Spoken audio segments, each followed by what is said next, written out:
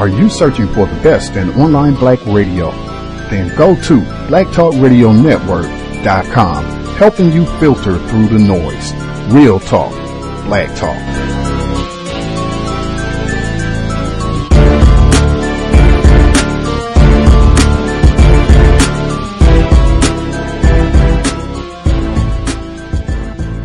The internet is full of half-truths and all-out lies. We've all seen them, and many people on social media complaining about it. Here's your chance to show and prove. WorldAfropedia.com is a black-owned and operated encyclopedia. There are several thousand articles, but we need help. We can't uncover all the truth ourselves. So please, join us and become a writer, editor, or blogger for WorldAfropedia.com today. Every little bit counts. We owe it to the future generations to put the truth out there. Visit WorldAfropedia.com, the African-centered encyclopedia, a global database of African knowledge for the purpose of bringing about global African wisdom and understanding. WorldAfropedia.com. So that means that something is wrong with our conceptualization about the problem. See, like I have a sister who's in Chicago, very sick in the hospital. And the big question, what is wrong? In other words, she's having these symptoms. But the big question for the doctors to determine is what is going on that is causing. See, not just the symptoms, but what is causing. And so this is where this question, why is this stuff happening? The New York Times editorial today. The Trump effect. See, this is what I'm doing with my money, buying newspapers like Dick Gregory. The Trump effect and how it spreads.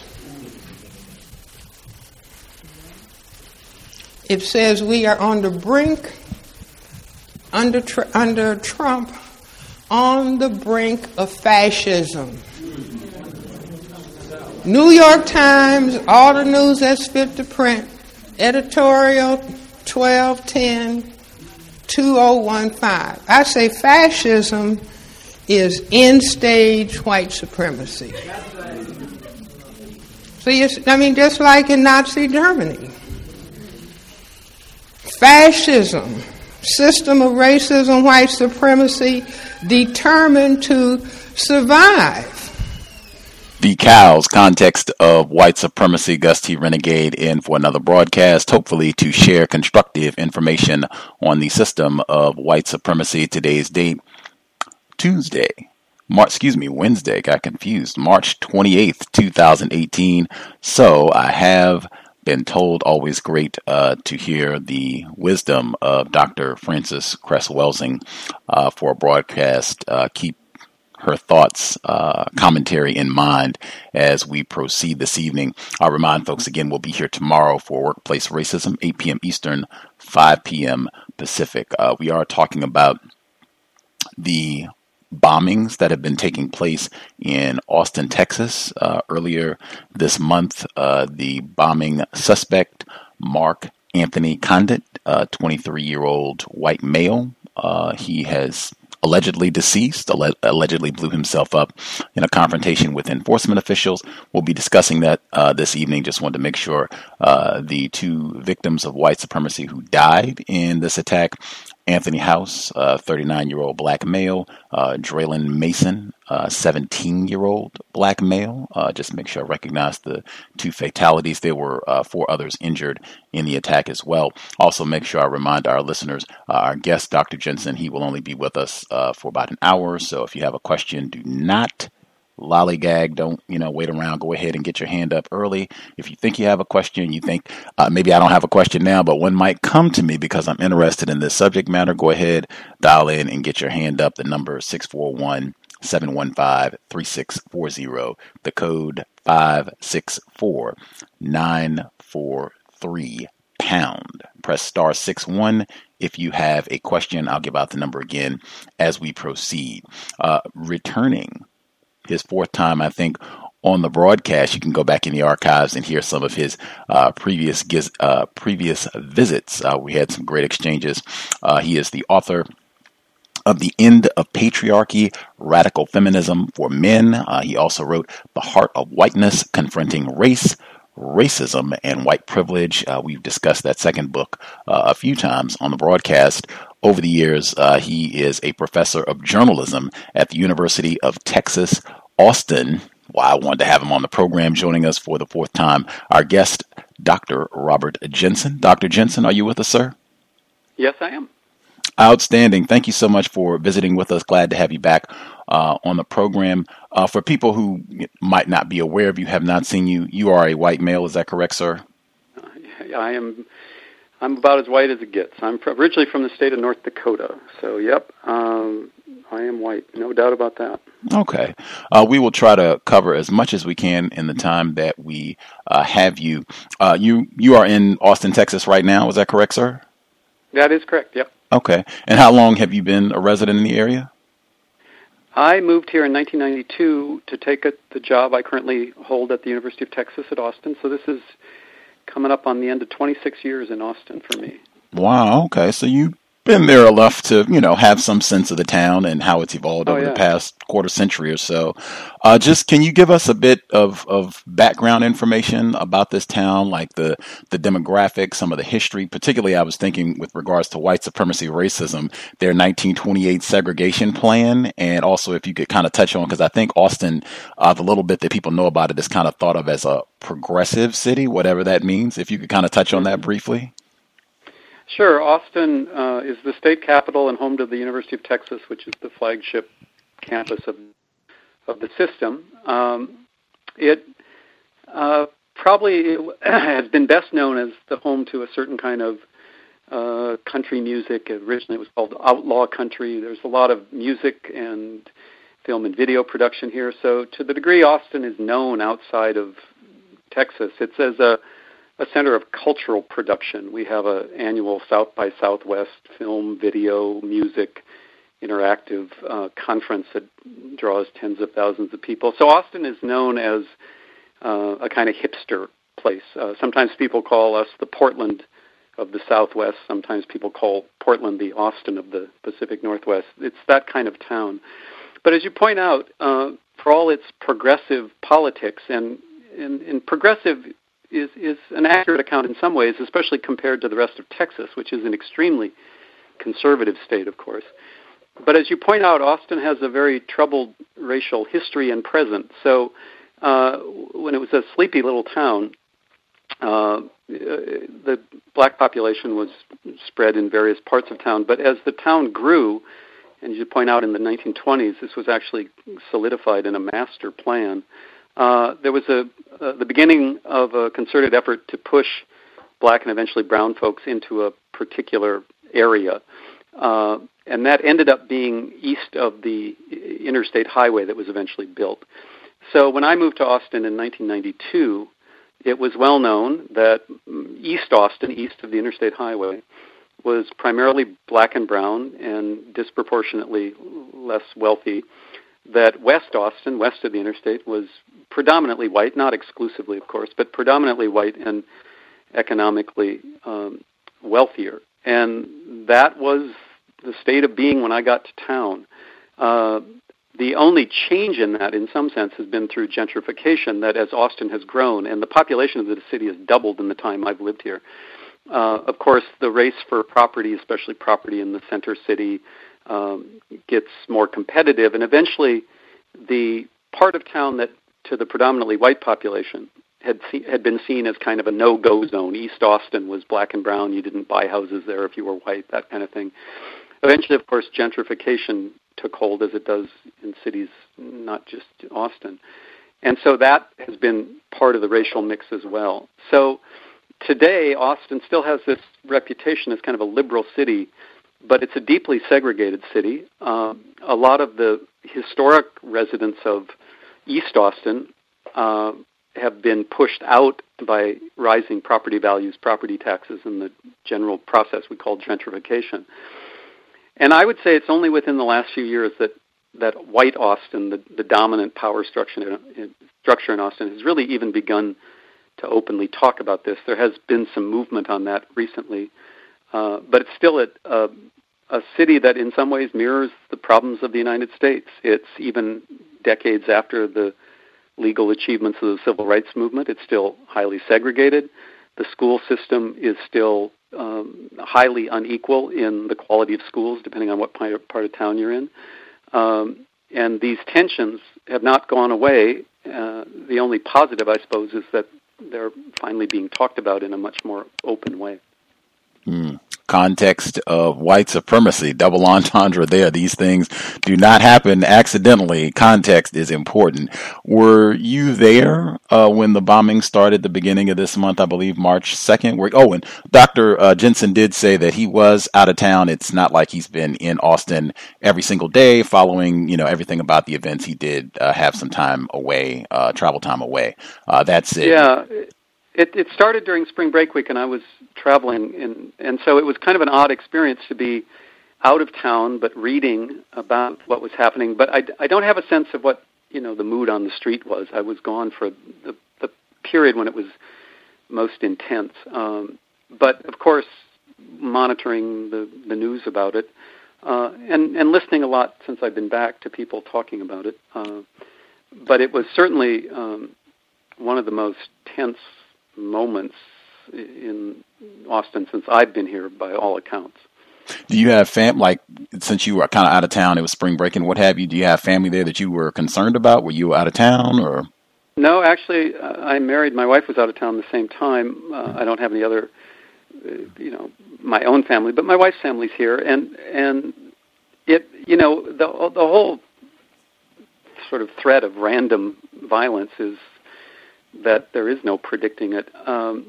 But the town is also quite large. So I think people's levels of fear varied widely, and that's true, in general. There are lots of threats in the modern world. As people often point out, just getting in a car and driving on the highway is a threat. But so I didn't feel that myself, but I know other people did, and it's, I think, kind of a personal thing.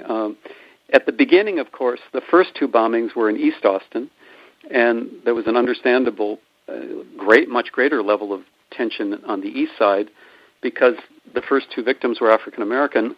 The first and only two deaths were African American, and they both had some connections to the leadership of the black community, and so it wasn't hard to imagine that this was a targeted racial attack. It turned out not necessarily to be that. I think there's still a lot left to know about this. There's obviously an investigation going on. There's a lot that's not known about the motives of the bomber.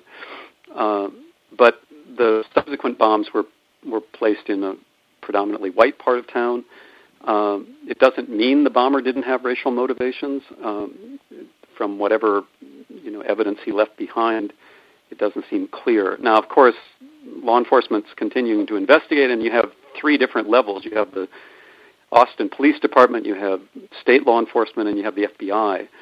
So there's a lot of law enforcement involved in this, and I expect we will be learning more as time goes on. But certainly at the beginning, the black community in Austin, in East Austin especially, was living under the threat that there was a targeted racial motivation to this, and that was certainly probably the most uneasy part of the period the bomber was at large. Context of White Supremacy with Dr. Robert Jensen. You were reading a lot of material, and you're in the School of Journalism, so reading and studying the media coverage of these events. Do you get a sense in terms of the first two bombs that you mentioned, they were in East Austin, non-white areas of town, designed deliberately to be so by racist white supremacists? Do you get a sense of how the response was handled to those first two bombs that were in East Austin, as opposed to hypothetically how you can speculate a response would have unfolded if this had happened at the South by Southwest Festival, which was just this month? Well, everything that happens at South by Southwest is magnified. It's a strange time in this city when you have 40,000 people on the streets of downtown. But there was some concern that originally the communication between the police department and residents of the city was inadequate. There was a brief period where, when the police, after the first bombing and the first death, they were struggling to have any sense of motive. And I think one officer speculated about the possibility that the victim had planted the bomb himself and it had gone off accidentally or something, which, to the best of our knowledge, there's no evidence for. So there were missteps, but from what I can gather, the response, again, from all three levels of law enforcement was pretty intense right away. The city police were mobilized, the state troopers came in, and the FBI was on the scene very quickly. I think there's more reporting to be done on this, but I think that except for an occasional misstep, the Austin Police Department and its chief, actually an interim chief, he's not the permanent chief, seem to have handled most of it pretty well, especially given the level of fear that was throughout the community. It's always, in those situations, I think, a tricky balance between letting people know about what's happening and trying to pursue an investigation. And, of course, it's all unfolding in real time where lives are in danger. So I wouldn't, even though I'm a professor, I wouldn't necessarily offer a grade. I think the police chief has been reflective and actually pointed out some places where the response could have been better, which is positive. There's not been the kind of defensiveness on the part of this police administration that you often get when there are criticisms of law enforcement. So that's all to the good. And I think that does signal that there have been some political changes in Austin in recent elections. And it does signal that the white power establishment in Austin is more willing to address these questions about racial disparities and wealth disparities and gentrification, and also to reflect on policing. Like any other large city, and Austin is the 11th largest city in the country, there have been over the last few years police shootings that were questionable, sometimes out and out, obviously criminal. Those are still, as is often the case, law enforcement does not take kindly to being critically self-reflective about the use of violence, especially deadly violence. So there's still a lot of work to do on that front in Austin. Like many cities, the police union is very resistant to any kind of oversight, civilian monitoring. This is an unfortunate reality about police unions. They tend to block the kind of oversight that can lead to constructive change. So Austin, in my estimation, is doing better than it's done in my time here, but still has a ways to go. I just want to point out, I think the interim police chief, Brian Manley, not sure whether he's going to hold on to that position or not, but I would characterize, I think you used the term missteps. Words are very important. I think Mr. Manley, or Chief Manley, I believe he's classified as white. I think some of the things that happened that I would point out and take issue with, I think when the first bombing happened, Mr. Anthony House, victim of white supremacy, and there was some speculation, well, maybe this is drug-related. We're not really sure. There was a drug house near here. That was something, and I think he was even self-critical of how that was happened, and suggestions that maybe the wound or maybe the bombing was self-inflicted. Acknowledged that they could have done a better job there, in my view, and consistently with regards to white supremacy, racism. I do not give individuals classified as white benefit of the doubt that this was a misstep. I look at anything like that. This could have just been an act of racism, white supremacy, where that would not have been stated publicly. Even if they speculated that that was the case, that would not have been said publicly if Mr. House had been a white person. That would be one. And in fact, I would even pivot to a second incident when this happened. The media coverage, again, you're in the School of Journalism. I'm just reading from the Miami Herald. Austin ABC affiliate TV station KVUE says it has cut ties with the closed caption company it was using after one of the bombing victims there was referred to on air Tuesday night using a racial slur. The move was made Thursday, according to a statement from the station, as the reporter made reference to 17-year-old Draylon Mason, who died on March 12th when a package exploded outside his house. This monkey, in quotes, appeared on the TV screens of viewers using closed captioning. It was followed by 2 dashes and an apparent correction next showing this young man, which accurately reflects the reporter's words. And I'll stop there. This is another one that I just do not look if whites were involved in any way and say, oh, this was a misstep. I just look at this and say, I suspect this was a deliberate act of white supremacy racism. Do you have a response to either one of those? Well, that I don't have any information on, and actually hadn't heard that story, so I don't have anything beyond what you just said on that one.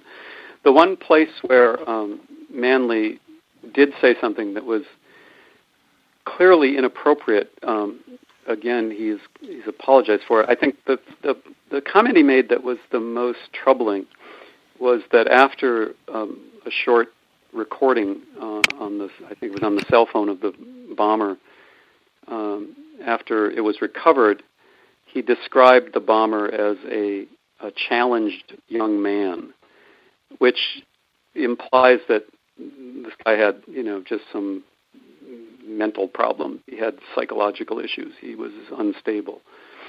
And Manley said that, in a quick press conference, and later said he was sorry he had said that. He was not trying to suggest there was somehow a rationale, a justification for these kind of acts. He was just trying to get at the fact that the recording seemed to indicate somebody who was extremely mentally unstable. But, words matter a lot, especially in these kind of charged situations. And he was interviewed and he didn't retract those words in the sense that, say they were inaccurate. He said he realized it was inappropriate to say that and apologized. And, I can remember when a police chief apologizing in such a manner was unthinkable. So I do think that there's, in Austin, the possibility of some progress. The mayor was very public. The mayor is also white. Was very public during this period, reassuring the community, that sort of thing. And he's taken some positive steps also in his administration, forming a task force, and often, a task force to study institutionalized racism can be a diversion. I happen to know a couple people who are on it who felt that the work was being taken seriously. And the task force was called a task force on institutionalized racism, which I thought was a positive, recognizing that there is something in Austin about the structure of the way the city developed, the structure of its politics and its economic realities, the structure of the school system, the structure of housing patterns, going back, of course, decades and centuries now, that this is deeply woven into the fabric of Austin and needs that kind of response. So we'll see, what goes forward. But that's the current kind of political climate in Austin. The other thing that's relevant in Austin is, it's almost embarrassing to say this, but up until 5 years ago, Austin, a city that's now 1 million people, had a 7-member city council, all of whom were elected citywide.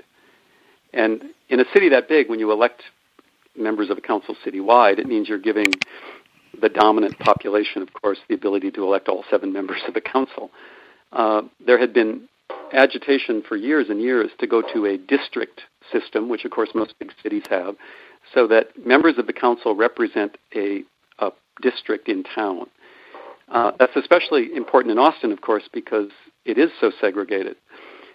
So finally, 5 years ago, we went to what we call 10-1, a mayor elected citywide, but 10 council members elected by district. And that has, I think, by all accounts, been an important improvement. So we have a city council now with some dynamic voices that don't back down from addressing white supremacy and the institutionalized nature of it. We have a young member of the city council, Greg Kassar, who represents a district in East Austin. Greg is Latino himself, and the district is heavily Latino. And Greg has been a kind of relentless voice for these kinds of issues.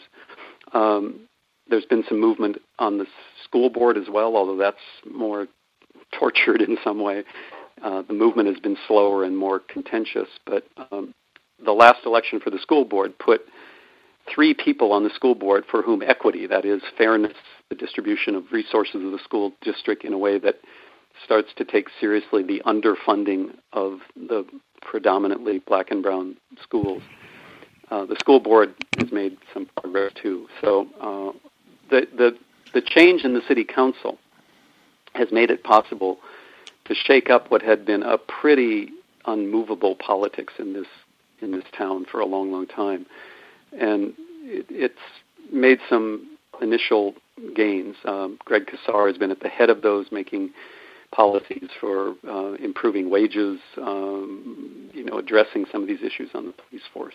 So that's the kind of background the last 5-6 years in Austin. First, the movement to get that city council representation changed, and then the first elections that brought in new members of that council. Context of White Supremacy. I'm just going by KUT, that's the local NPR affiliate for Austin. Mm-hmm. They list the mayor, Steve Adler, white man, they list his council as the Task Force on Race and Systemic Inequities. Just Gus T's opinion, white supremacy would have been a better term to use as opposed to race and systemic inequities. But, hey, what do you make? I agree completely. And it just when you said that, I laugh because I often make a joke that as a white person, my job is, when I'm talking about racial issues, is to stand up and say white supremacy as many times as I can, because I think you're absolutely right. One doesn't deal with problems without understanding systems. That was articulated earlier in the show. All of the social problems that we talk about in the world don't just drift down from the heavens. They're a product of systems. And that's why I think it's important to use that word white supremacy as well. It's why I use the word patriarchy when I'm talking about institutionalized male dominance. It's why I name capitalism as a system in which economic equality is impossible.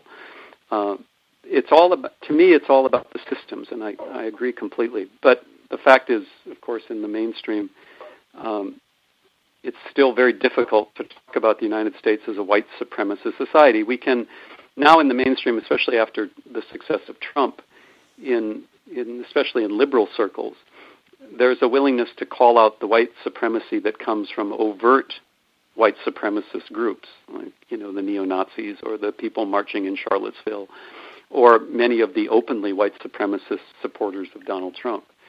But I think you're right. The next move is to recognize that it's a white supremacist society through and through. And until we can do that, I would agree there's not much hope of really... if you can't name the system out of which the problems comes, it's very hard to imagine meaningful solutions to problems. What do you make of the rationale for not releasing the video of the suspected bomber, Mark Conditt? They said they didn't want to, glorify him and make him into some sort of martyr. This is an interesting question. Friends of mine have studied this, that there's pretty good evidence now that the worst thing the media can do when there is a mass shooting, a mass killing, this kind of act, is to name the perpetrator over and over again and to show images of the perpetrator. And I was about to say him, and of course they're almost always men. And it does lead to a kind of glorification of the bomber, the murderer, the shooter, and of the act in some circles. So people have suggested that the media do need to repress the instinct, and this is mostly a television question. Print media are always more restrained, but it's television that is image-driven, is driven by emotion, that is most likely to use those kind of images over and over again.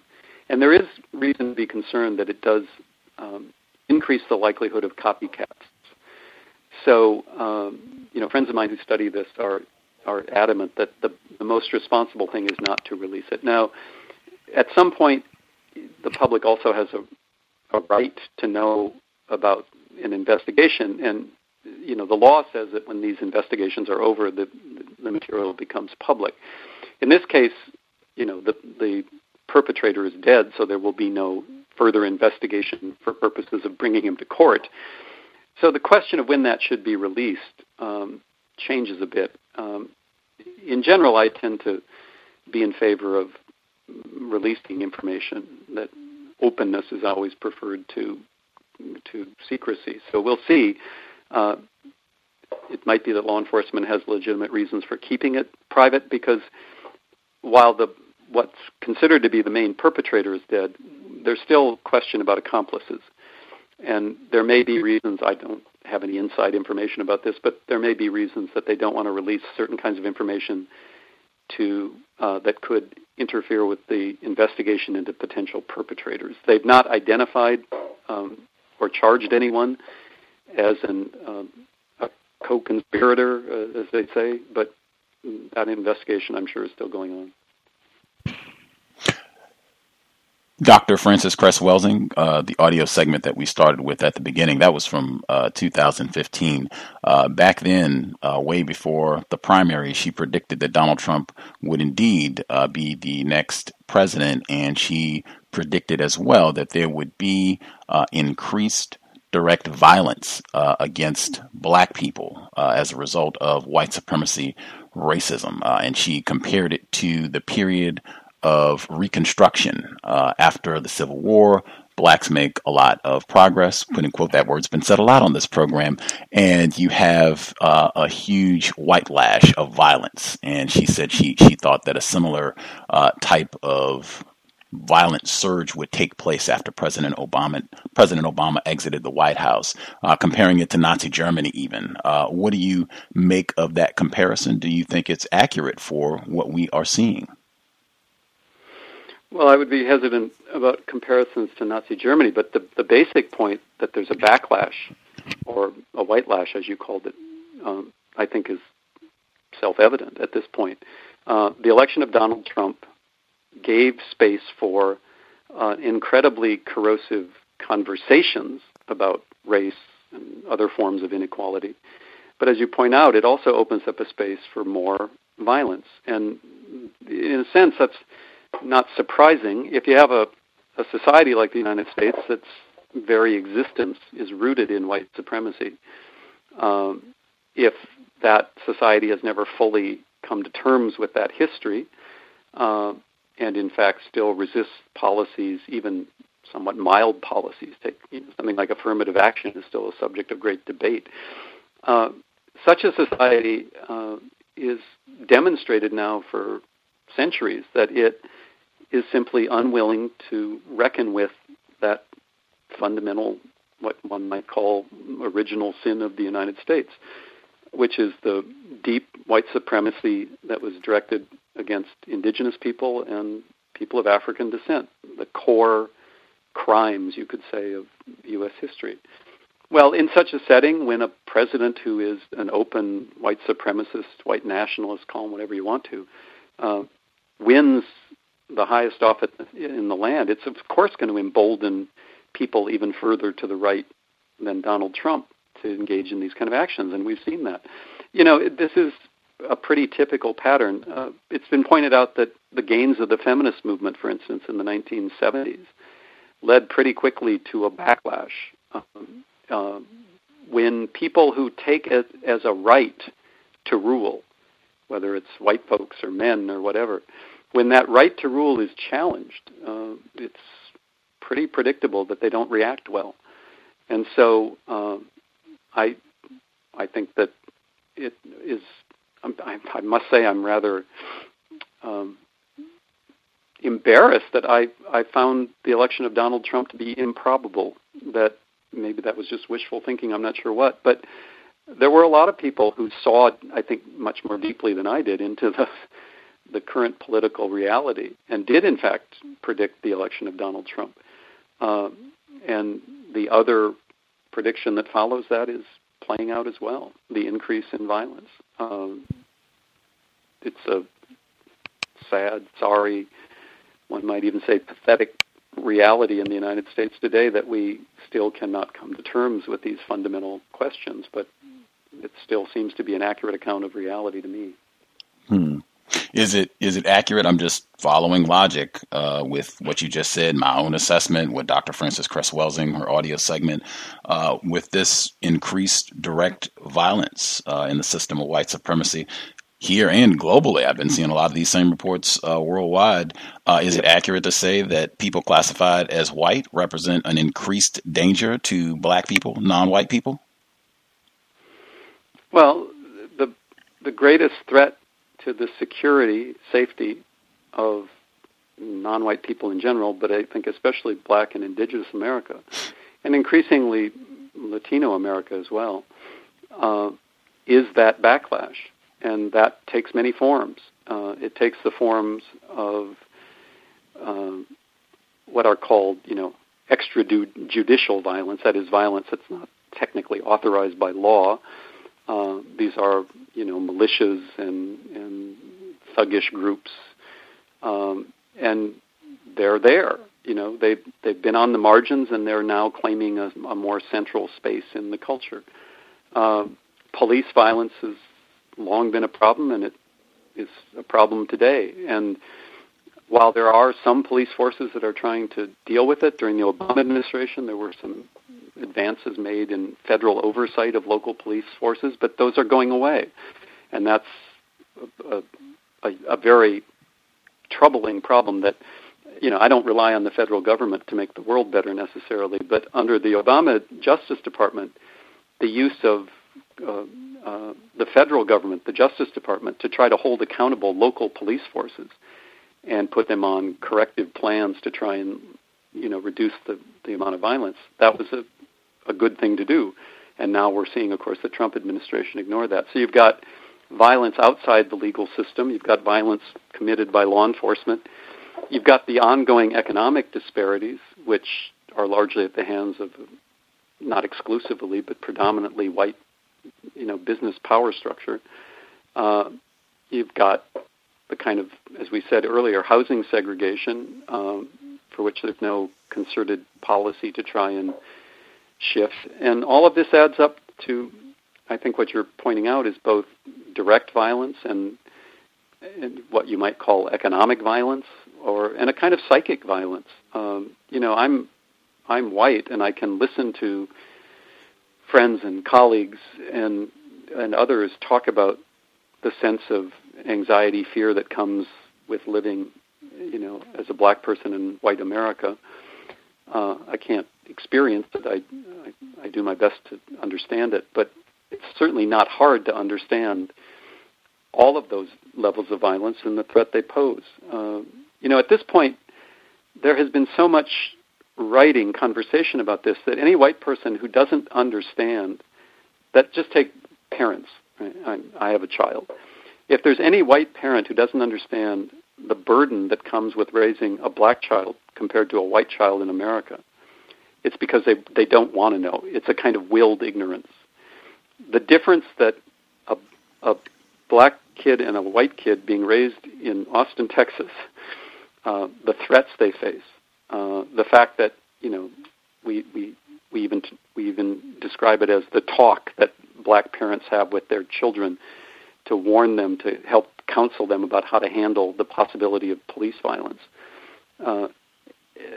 That's impossible to ignore. Yet, as you're pointing out, a lot of white America still does ignore it. Oh, wait a minute. Hang on. I never said that. I just want to make sure I get that on the record. I have taken a completely different position. I just want to make sure that I state that as emphatically as I can. White people are not ignorant. I have no idea how that came across because Gus never said that during the broadcast. And hang on a second. And I never suggested at all that white people are ignoring or not paying attention to or are not aware of any of these facets. In fact, I have taken the completely opposite position. No one in the universe is more informed, aware, conscious, alert of the system of white supremacy than white people, and I would pretty much take any white 15-year-old, male, female, Australia, France, anywhere in the world where they were born. I would take their knowledge and expertise on racism at 15 over pretty much any non-white person, regardless of how many degrees, books they've read, seminars they've been to, even if they passed your class or not. That's how informed I think whites have to be to maintain the system of white supremacy. But that notwithstanding, since we have you for a limited time, what should well-meaning whites, and you put that in quotes, well-meaning whites, perhaps yourself being one, what should well-meaning whites be doing at a time like now with increased direct violence against black people, non-white people? Well, there's a range of things depending on where one lives and what one has the resources to accomplish. One of the things we've been talking about is the need for white people to speak forthrightly about it, to not, try to whitewash the nature of the situation. And as you keep pointing out, the term white supremacy is the appropriate term, and I think that white people should become more comfortable in using that. And again, I want to point out, not just to describe the overt white supremacy of neo-Nazis or Christian identity movement or skinheads or whatever it might be, but to talk about the society as a white supremacist society. And again, I try and do that across the board, to talk about a patriarchal society. Systems are important. But then there's the question of, well, what are the actual political activities? Well, in most cities now, there are groups that have formed to try and, for instance, hold police accountable. And there are ways that white people can contribute to those movements. The nature of white supremacy is such that almost anything you care about, let's say you're a white environmentalist, well, it's kind of hard to do environmental politics today without recognizing there's a disparate effect of pollution, of environmental degradation on low income, which of course are then disproportionately black and brown communities, the siting of toxic waste dumps. I mean, we have now a term for this, the environmental justice movement. It's been making, these critiques for the better part of 3 or 4 decades now. So whatever issue is most compelling to someone, there is a racial angle to it that should be pursued.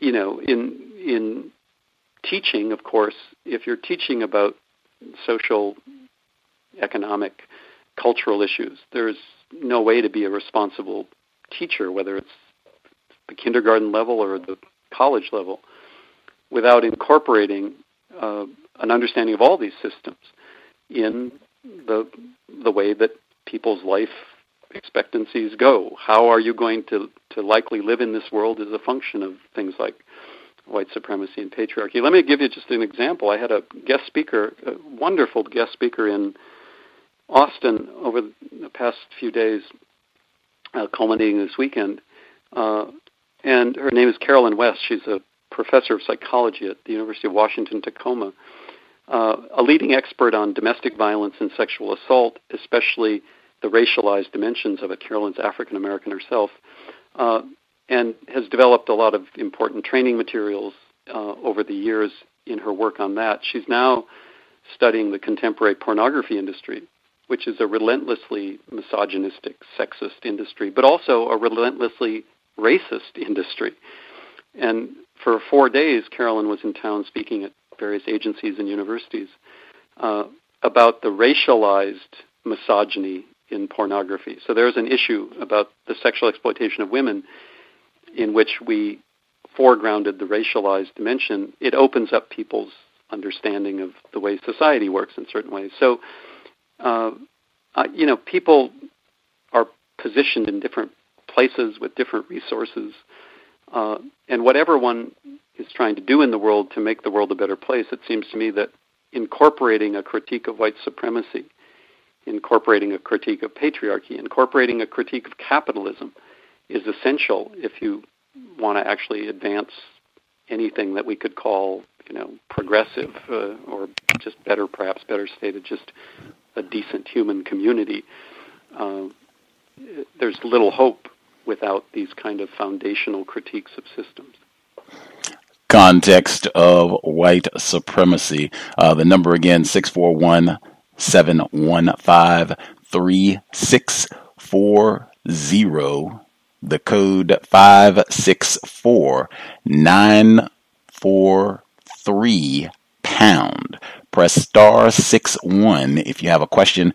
Folks, remember, we do not have Dr. Jensen for the whole program. He'll just be with us for about 10 minutes. So if you have a question, do not lollygag. Don't wait till the last minute. Go ahead, get your hand up now. Get your question in, star 61 for the folks that are on the line listening. Also wanted to know the film, I don't know if you've seen it or not. It's a film we talked about quite a bit on the program. You study media and journalism. The Purge film series, are you familiar? Yes, no? You know what I'm talking about? I know what you're talking about. I know the plot. I haven't seen the films. That's no problem there. You probably saved some time and energy. Good job. Are you recommending them? No. Not at all. Okay. Not at all. Got it. Just pointing them out for academic purposes because there's a fourth film coming out and connecting with everything that we've talked about with the bombings, which may or may not, time will tell, be connected to racism, white supremacy more directly, and everything else. These films have, for folks who haven't seen the plot of these films, it's basically there's one day a year where all crimes are illegal, so you can kill people, rape people, whatever you want to do, no punishment at all. But the racial white supremacy aspect of the films is pretty explicit. The first film is basically a gang of whites, very young whites, like 20-year-old whites, hunting a black male to kill him. And there's a line, one of your colleagues at the University of Texas, Austin, he points out there's a scene in the film which made millions of dollars where they have a black male bound, tied to a chair. He's been shot by a white man. He's been tortured by whites, and a white man stands over him and says, "Get a rope." Dr. Kevorkian pointed that line out, chilling in the history of white supremacy. But I'm pointing out the film because there's a fourth film about to come out. The third one came out right during the election. It was called Purge Election Year, and it was kind of dramatizing a Trump-like figure being in charge. And the fourth film, they have paraphernalia that has a red hat that is very similar to the iconic Make America Great type of hats. Just can you comment on how having this type of media can fuel that direct white violence that we were talking about? Yeah, so I haven't seen the films, and I don't know if any of this violence is presented with a critique or if it's celebrated. But sometimes that doesn't matter. What research has shown that the intention of the filmmaker is not always that relevant to how people interpret a film. So what I mean by that is, let's say you have racist violence, white racists torturing a black man, but in the end somehow the white racists get their due, they're somehow punished. Now, it might be the intention of the filmmaker, or at least the stated intention of the filmmaker, to say, I'm trying to, tell a moral story here where if you engage in this kind of violence, you will be punished. But that doesn't mean that the audience is reading the film, interpreting the film the same way. And it's quite possible, and in fact almost likely, I think, that some of the people watching the film don't get the subtle moral message, and they simply revel in the violence, the racialized violence against a black man. So I'm always very skeptical of films that use this kind of violence, especially, allegedly in the service of teaching a lesson, of having a moral to the story. We're a nation, of course, awash in violence of many, many different kinds. And it's naive, I think, to think that you can simply, use violence to constructive ends in movies, especially when people go to movies, typically not to engage in moral discourse, but for entertainment. And in a culture that's conditioned to see violence as entertainment, the movies sound quite chilling, actually. I might have to go read up on these things. There's so much pop culture. A lot of it just washes past me because I simply can't figure out how to navigate it all. And I'm getting old, so going to the movies isn't what it used to be. But it's disturbing, even in the context of a potential critique. Those images are powerful, and that's maybe a movie I won't put on my must-see list. Who knows? Do not feel bad for avoiding it. Speaking to both Dr. Jensen and listeners, do not feel bad. You don't need to add it to your Netflix queue. I do think it's important to be aware of the danger of these type of films. I don't think there's a critique of white supremacy, racism, or anti-black violence at all. I think it is just, and not just reveling, making millions of dollars. I think I used the hashtag recently within the last 7 days, killing black people pays in the system of white supremacy. Exhibit A, The Purge, I think they've made over $100 million with very cheaply, poorly constructed films that are basically all centered around violence directed at black people, lethal white violence directed at black people. Well, that's interesting because it dovetails exactly with the analysis of Carolyn West, the speaker I just was mentioning, who came through Central Texas to lecture about the racism in pornography. So there's a critique of pornography that we don't have time to get into, but it's interesting that the racism in pornography is not subtle. It's right out front, old style, the most grotesque racist stereotypes, not just of African Americans, but of all non-white racial groups. And again, millions of dollars every year made. Billions. Come on now, billions. And this racist misogyny, in other words, the sexual domination of women made more intense through racist ideology. It's right there on the surface. We're not talking about having to do some subtle interpretation. It's so blunt and so ugly that it's self-evident, and yet there's very little commentary about it. And Carolyn's presentation was so powerful in part because it reminds us of how often, as you're pointing out, in pop culture, and pornography is kind of on the edge of pop culture, but it's an increasingly mainstream form of sexual entertainment for literally virtually all men in the culture at this point, at least for young men. Why is that not discussed? Why is the violence in movies that you're talking about that's racialized not discussed? That's an interesting question that perhaps answers itself. In a white supremacist society, when there's money to be made on this, there's going to be limited critique of it, perhaps. So another disturbing aspect of the culture we live in. Context of White Supremacy. I think you were supposed to be here to talk to us about Carolyn West because she is at the University of Washington, Tacoma. I am in Seattle, Washington. So I guess I was supposed to try to track her down and see if we can get her on the program because her work sounds fabulous. We did have a caller, though. Emmy, did you have a question for Dr. Jensen? You should be with us. Can I be heard? Yes, ma'am. Greetings, and thank you for coming on the broadcast. I was been listening to the conversation, and the very same scientist that made the prediction about Trump is also stating that the United States is moving towards a similar white supremacy expression as Nazi Germany. And when you responded, you said, well, you don't think that you could make that correlation. Is it possible that you could be practicing racism by not actually paying that much attention to it? To talk about increased direct violence against black people and everything that you said would confirm that we are in fact moving in that direction, but you didn't just want to say it.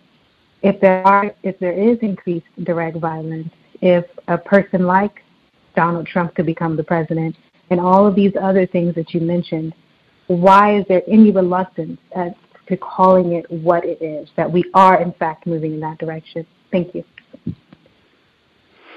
Well, that's a provocative question, and it's going to have to be my last response because I'm going to have to get off the call. But I think I'm hesitant. The word fascism is an interesting word in political discourse because it's a term that's used, I think, often without much clarity. So Fascism is a term typically used to describe very specific regimes in mid-20th century Europe, most notably the German and Italian varieties. And it has certain characteristics. Other kinds of systems can be violent. Other kinds of systems can be oppressive. Other kinds of systems can be racialized. So, to me, the reason I hesitate to use the comparison to Nazi Germany is because the scale of that violence in Nazi Germany, of course, was quite different. You're talking about concentration camps and mass murder on a dramatically different scale. My point would be that the system we live in, which is a kind of, capitalist democracy, can also be violent, can also be based and is based on historic patterns of inequality, like white supremacy, like patriarchy, and that system should be critiqued and examined, but it is a different kind of system. In the same way that, the totalitarian system of the Soviet Union wasn't fascism. It was described in different ways. So, to me, it's not a concern about a severe, harsh critique. It's about trying to name political systems accurately. And in that sense, I don't think we live in a fascist country. And I'm not sure we're heading toward the kind of fascism if by that we mean the style of Nazi Germany. We might be heading toward a different intensification of a racialized society. And it might be that it will take on a similar tone to Nazi Germany. I, of course, hope not. But it might develop in different ways, in which case we'll describe it in different ways. So I guess that's, for me, not a question of naming the severity of white supremacist violence. It's a question of trying to understand the political system in which it operates. Context of White Supremacy. Again, our guest, Dr. Robert Jensen, author of The Heart of Whiteness, Confronting Race, Racism, and White Privilege. White Supremacy, not in that title either. Thank you so much for hanging out with us this evening. Real pleasure to have you back on the program. I'm sure we will, or at least we will look forward to the chance to speak with you again, Dr. Jensen. Thank you very much. Great to be with you. For sure. Evening. Context of White Supremacy. I did see other folks with a hand up, but I'd said consistently, I think, from the very beginning that Dr. Jensen had said he could only hang out with us for an hour. So I told folks, go ahead, get a hand up early. If you have a question, I think I said consistently, don't wait till the last minute. And that's something that I would say pretty much anytime there is a forum discussion, particularly if you have an opportunity to question a suspected race soldier, man, you should enthusiastically have your hand up, like with an abundance of Black self-respect, like in the spirit of our grandsister, Dr. Frances Cress Welsing. I'm going to get my hand up and use my brain computer to the best of my ability to ask at least one good question, if not five. Really, you should be excited with the chance to get better at asking questions. That's something I definitely encourage and expect from COWS listeners. Be looking forward to the chance to question racist man, racist woman, racist child. The word fair did creep into the broadcast. I have to remind folks, the term conflation, Dr. Saeed, one of our listeners in the UK, 9 years of the cows. Dr. Jensen, you can go back in the archives. March of 2009, 9 years ago, in the month of March, Dr. Jensen was on this broadcast, and I almost made audio clips of some of the times because there have been legendary moments on the cows with Dr. Jensen. Put legendary in context too, because it didn't end racism, so it couldn't have been that monumental. But where Dr. Jensen was here, one of them was in March 2009, where he admitted his annoyance with the phrase "victim of white supremacy." You can go back and get that one on the archives. Also, you can check out much longer exchange to appreciate the magnitude of the moment, but definitions reminded me so much of Cheryl Moses for people who heard the exchange a couple days back. Come Meet a Black Person, Victim of White Supremacy, Cheryl Moses. When we were talking about definitions of racism, Dr. Jensen, when he was on the program the third time, I think the last time he was on the program in the spring of 2011, 7 years ago, he was on the program. We talked about the definition of racism, white supremacy. He said he didn't agree with the part about the term dedicated, was interesting because we had already discussed my definition the first time he visited in March of 2009. So the third time he visits, he squabbles about the word dedicated. Okay. So we go back and forth. It doesn't get as bad as the exchange with Cheryl Moses. He didn't leave the program, but we did not agree. No problem. We proceed with the broadcast now. He didn't agree that whites were dedicated collectively to white supremacy racism. About 20 minutes later in the program, he's talking about white collective commitment. This is one of the best hot mic moments in the 9-year history of the C.O.W.S. Generally, I mute my line. People that know, that have listened, I generally mute my line just in case I'm in a noisy environment. I have not always had the benefit of being in a super quiet environment like I am right now. So I generally use my mute button. Plus, sometimes I am not a quiet listener. I am, giggling at responses or cursing at people or calling folks names, whatever the case might be, or I might have to sneeze, whatever. I mute my line. Sometimes I forget, and I think I'm muted because I'm accustomed to being muted, where I can giggle and name call people and whatever I want, and I'm muted. This time, I was not muted, and I thought I was. And Dr. Jensen said, commitment. And I said, we did all that back and forth and wasted all that time for you to say, well, I don't know about dedicated. Like, why? And I mean, you've heard that from lots of whites when we've done the definition on the program, to then come back not even 30 minutes. It was like, it was real early, relatively speaking, in the broadcast, to come back and, oh man. And he immediately, he knew it. He didn't say the word commitment the rest of the I almost made a sound clip, but it would have taken so long, it would have distracted from the importance of the subject matter that we're talking about today, which is the Austin bombings, which I think is hugely important. I think with what Dr. Frances Cress Welsing said, what we've been talking about on the program years before, again, last year she coined the phrase, I think, 21st century post-Reconstruction period of violence that we're in right now, increased direct white violence. I'm not saying race war, because racism, white supremacy is war. You just have periods where you have increased direct white violence. You can call it terrorism, but just more of it, more than what you would typically have in the system of white supremacy. At any rate, conflation, make sure I explain.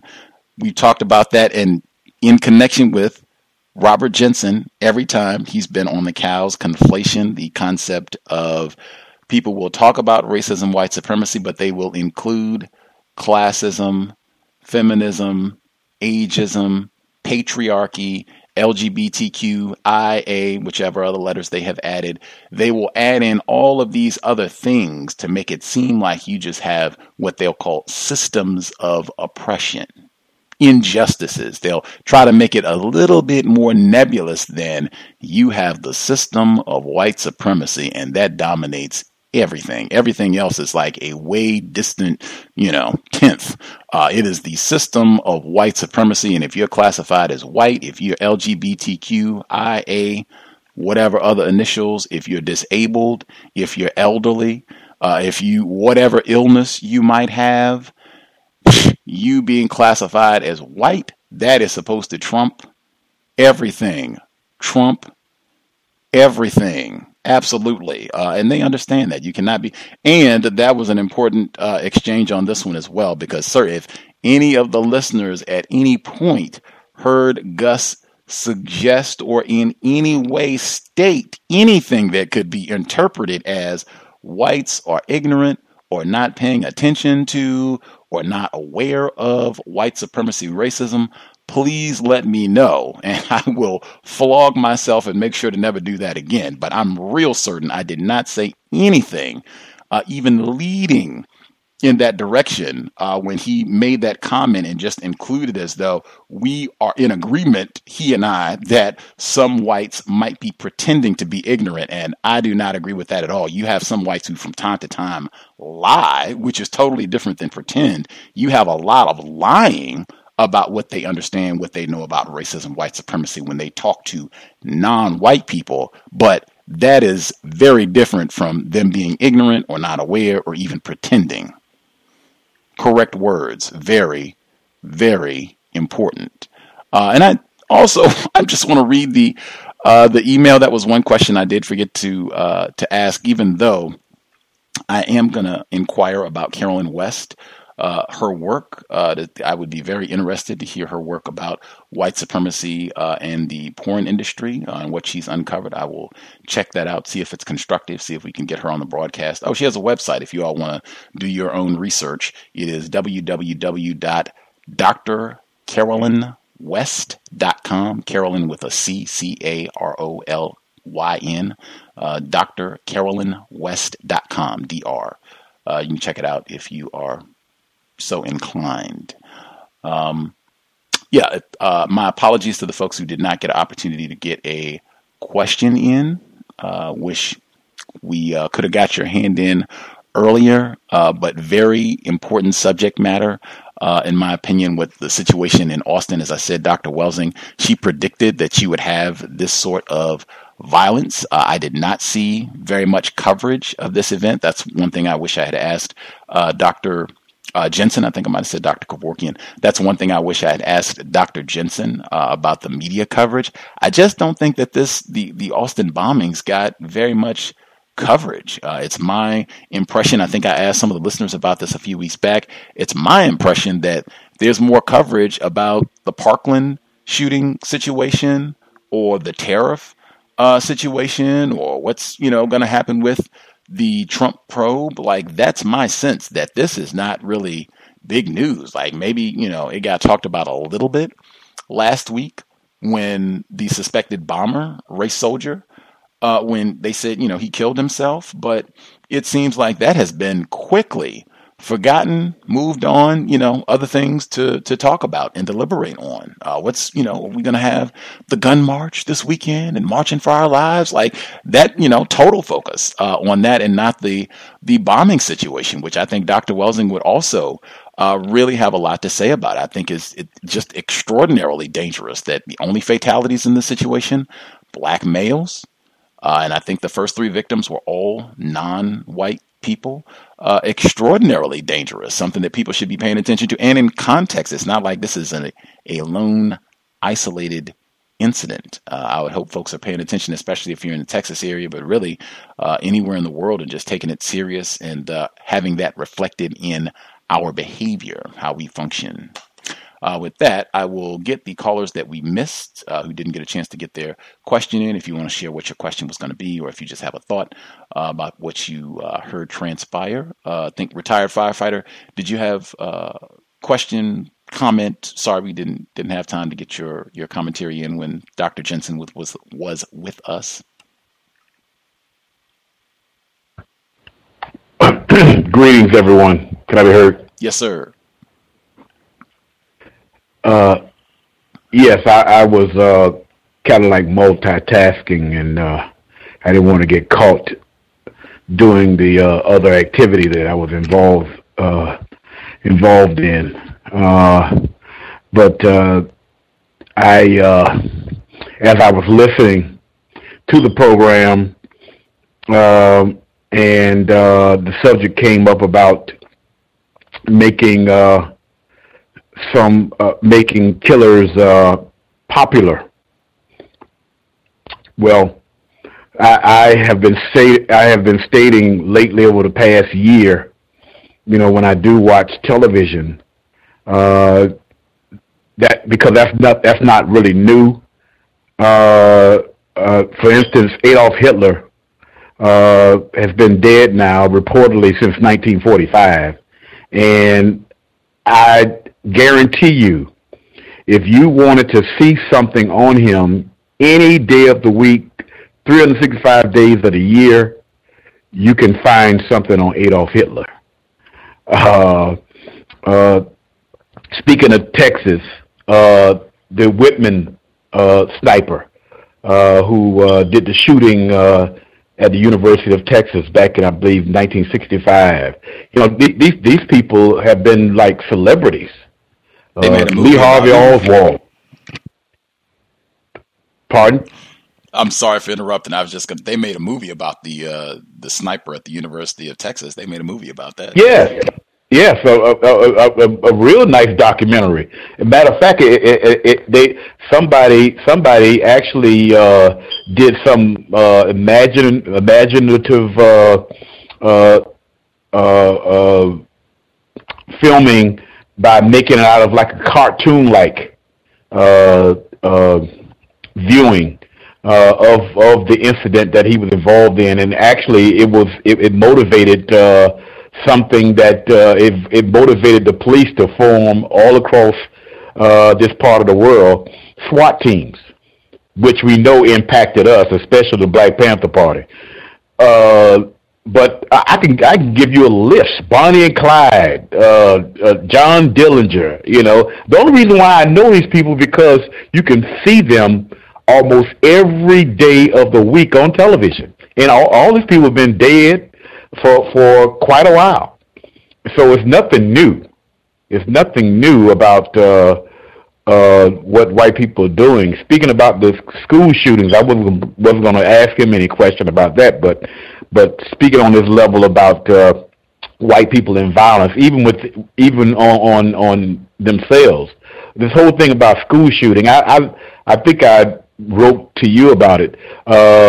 This has been going on for decades with white people.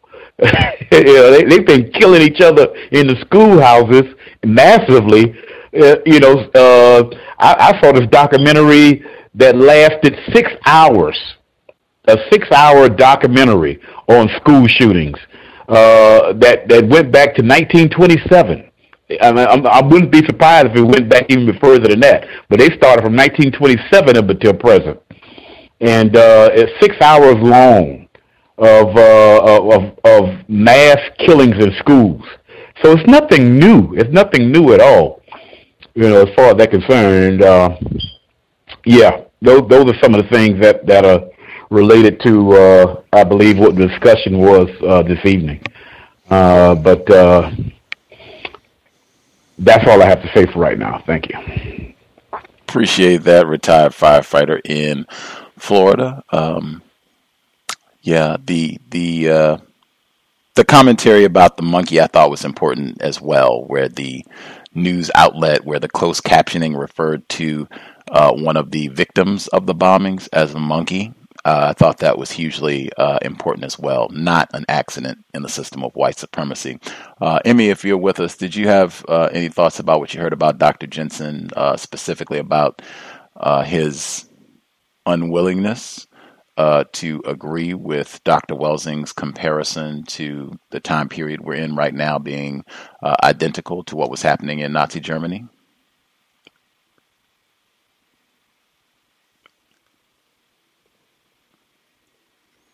Oh, you there, Emmy? Maybe she's not able to chat. She might need a moment. Anywho, while we take a second, if she wants to chime in or is able to chime in, she can let us know. The number again, 641-715-3640, and the code 564943 #. Press star 61 if you have a question, comment on what you heard from Dr. Robert Jensen. Also, wanted to make sure I got in. I mentioned the purge. I had that as one of the final questions, even though I wish I had asked him about the coverage of the bombings next time. But the purge films, I just saw that fourth film is coming out. I wasn't even aware that they were doing a fourth film, and this is supposed to be like how all of this started. I'm not saying that people need to go watch the film or that we're doing an analysis. I think we covered all of the films before. That was in part of the analysis as to why I thought Trump was going to win.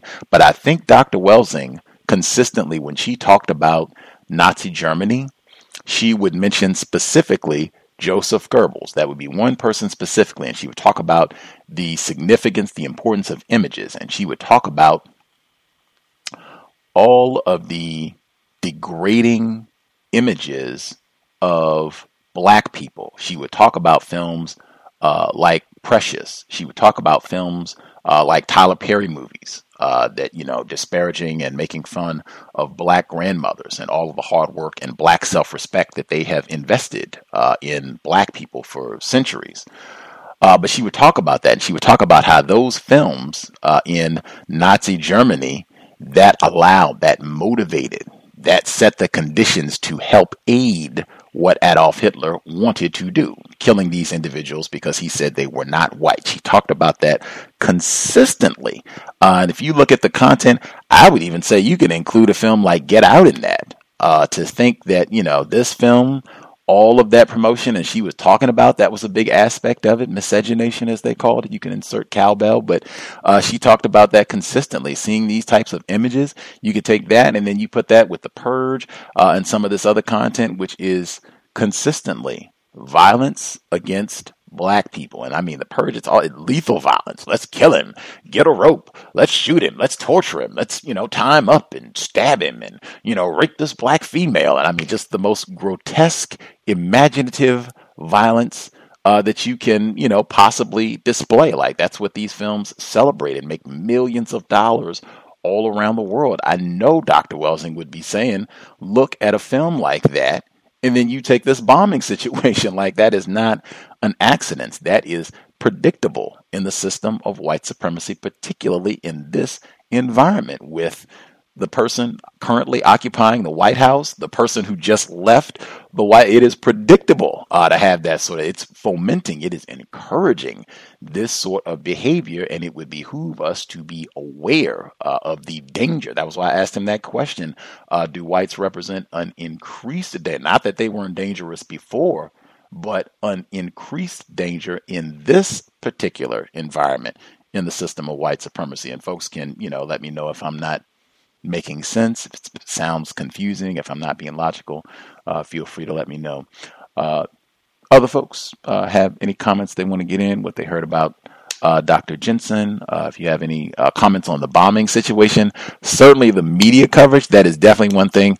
Any of the folks that are listening in, just your assessment of this being covered. I felt like I had to work hard to get additional details, especially after this was no longer like the story. After, I think, last Tuesday, I believe, when the bombings, the suspected race soldier, when they reported that he allegedly had self-terminated, it was like you had to search out, at least for me. I felt like I had to search to get information about this, as opposed to other very trivial things. Like when I go to the front page, I'll keep the page up with Dr. Carolyn West's information so that I'll remember to contact her. But like when I go to the New York Times or the Washington Post, like this is not, one of the top stories to update, what's going on. Are they going to release the video and what's up with some of the other victims? Like, yeah, they're talking about, Trump. They're not talking about this at all. Martin Luther King, sanctuaries, veterans. I mean, they're not talking about this at all. They're talking about everything but this, which, I cannot imagine if someone had done that, if some of the victims, if the only fatalities had been LGBTIA, whichever other letters, if that had been the case, if they had been classified as quote unquote Jews, if they had been white, period. I cannot imagine this just being something that, moving on. Other things, talk about, springtime and, what did that wacky Trump say today? What did he tweet today? I cannot imagine that under any circumstances. Even that the timing of that, like this event, and then it immediately went to the march over the week, the March for Our Lives, where you just had people being bombed to death. Black people bombed to death in Texas, and we moved on. Other things to talk about. I definitely, if folks have thoughts or analysis, because we do have people that are in different parts of the world, so if you have thoughts about the media coverage or lack thereof this, I would be interested. And certainly, if you have any comments that you want to get in about Dr. Jensen, your question, how he responded before we wrap up, that would be grand as well. Any other folks have commentary? Can I go at it again if no one else speaks up? Well, the caller at 3637, we'll get them, and then we can come back. 3637. Hi. Hello, everyone. Thank you so much for letting me say something. I wanted to say about the coverage, and I just tuned in, so I missed the doctor. But the coverage that I took note of was the images of the victims they had. I don't know if somebody might have already addressed this, but I went to CNN when it first happened. I went to CNN online, and they had an image of the man that he was a victim, but the image they chose, I mean, they didn't go and get his college graduation picture or his high school picture or maybe a football picture. It just, he looked like they could have tried to pin the bombing on him, the way they had the picture up there. And then if I remember the young man, I could be wrong, but I think they went and got a picture of him again. They didn't go and get his graduation picture. They didn't go and get his, I don't know, his senior picture. They got a picture of him with a 12 gauge, a gun or something. I mean, I could be wrong, but I was paying attention to the imagery because when I seen the first victim and I was reading, they didn't have images up at first, but then maybe a day or two went by, they put an image up of the victim, and the image they chose, it just, I don't know. I was confused at first. I was like, well, is this the person that was doing the bombing? And then I read it, and then he was a picture. I don't know. That was a confusing imagery of the victims. That's what I noted from it. And also, they're not talking about it. I agree with you 100%, Gus. It is not getting talked about. They went straight to what Trump did. Okay, I'll mute my line. Appreciate that. I did not see the images. I think the image that I've seen of Mr. Mason, he was 17. I'm just Mr. Mason. The image that I've seen of him, I think most frequently, is him with a violin. I'm a little ignorant, so it might not be a violin. It's a string instrument. How about that? That's the image that I think I've seen most consistently, but I would have to go back and investigate that. That sounds consistent. I think I've heard that report repeatedly when black people have been victims, fatalities of white terrorist violence, where they, get these strange photographs. They don't get a photograph of, a black person with a microscope being a scholar, showing exuding black self-respect. They don't go get that type of picture. Let's see. Check and see if we had any other folks who comments. Retired firefighter, do you want to go ahead and get your commentary in? Yes, I agree with the lack of report on the killer, and even when it gets down to details, like where did this guy get his training from? I mean, to get a firearm and use it, it doesn't take an expert to be successful at killing people. But when you're talking about explosives and timing explosives, there has to be some sort of training involved. I wouldn't be surprised if there was some assistance in that training process. Let alone talking about now some of the ingredients to make that equipment that he had. You probably can get from an average hardware store, but I think he had some dynamite somewhere. And you just can't walk in somewhere and get that, and so it's a lot of stuff that was not really reported in detail along with it, about the story. I mean, just about every time I hear that sort of equipment used in a terrorist act, automatically I look towards, in this part of the world especially, more so than anywhere, a white person is involved, directly or indirectly. And that was a thought that I haven't heard anything on that yet of detail. And that's what I wanted to include. That's a great point, because, again, this race soldier, he was 23. I mean, I don't know how many shop classes or high school, vocational classes offer that sort of expertise, or even community colleges, to be 23 and that dangerous. That's what I mean. Like, whites, very important segment where he was kind of segueing into that whites are ignorant and that sort of thing. 23 years old. Expert racism, white supremacy. That's what it suggests to me, and I wish they would go ahead and release the video. I'm all for open information. Let's see what he said on the video. We can make our own determination about motivation. The caller at 2812, if you had commentary, you should be with us. Can I be heard, Gus? Yes, sir. Greetings. Greetings, 2812 from VA. Yeah, in reference to the bomber, I helped out with another broadcast on an FM station here, and we had a young lady that was doing some work in that Texas area, and she even stated on our broadcast that at one point in time, and I think other people have already heard about this, was that they actually mistook one of the black people actually being a perpetrator. Sorry about that. Being a perpetrator, I'll have to get back. I'm sorry, I got a dog working in the background. I don't want to interrupt everybody. My apologies.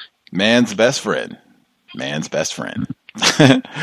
Other folks, Context of White Supremacy. If other folks have commentary, number again, 641-715-3640, and the code 564943#. Press *61 if you have commentary.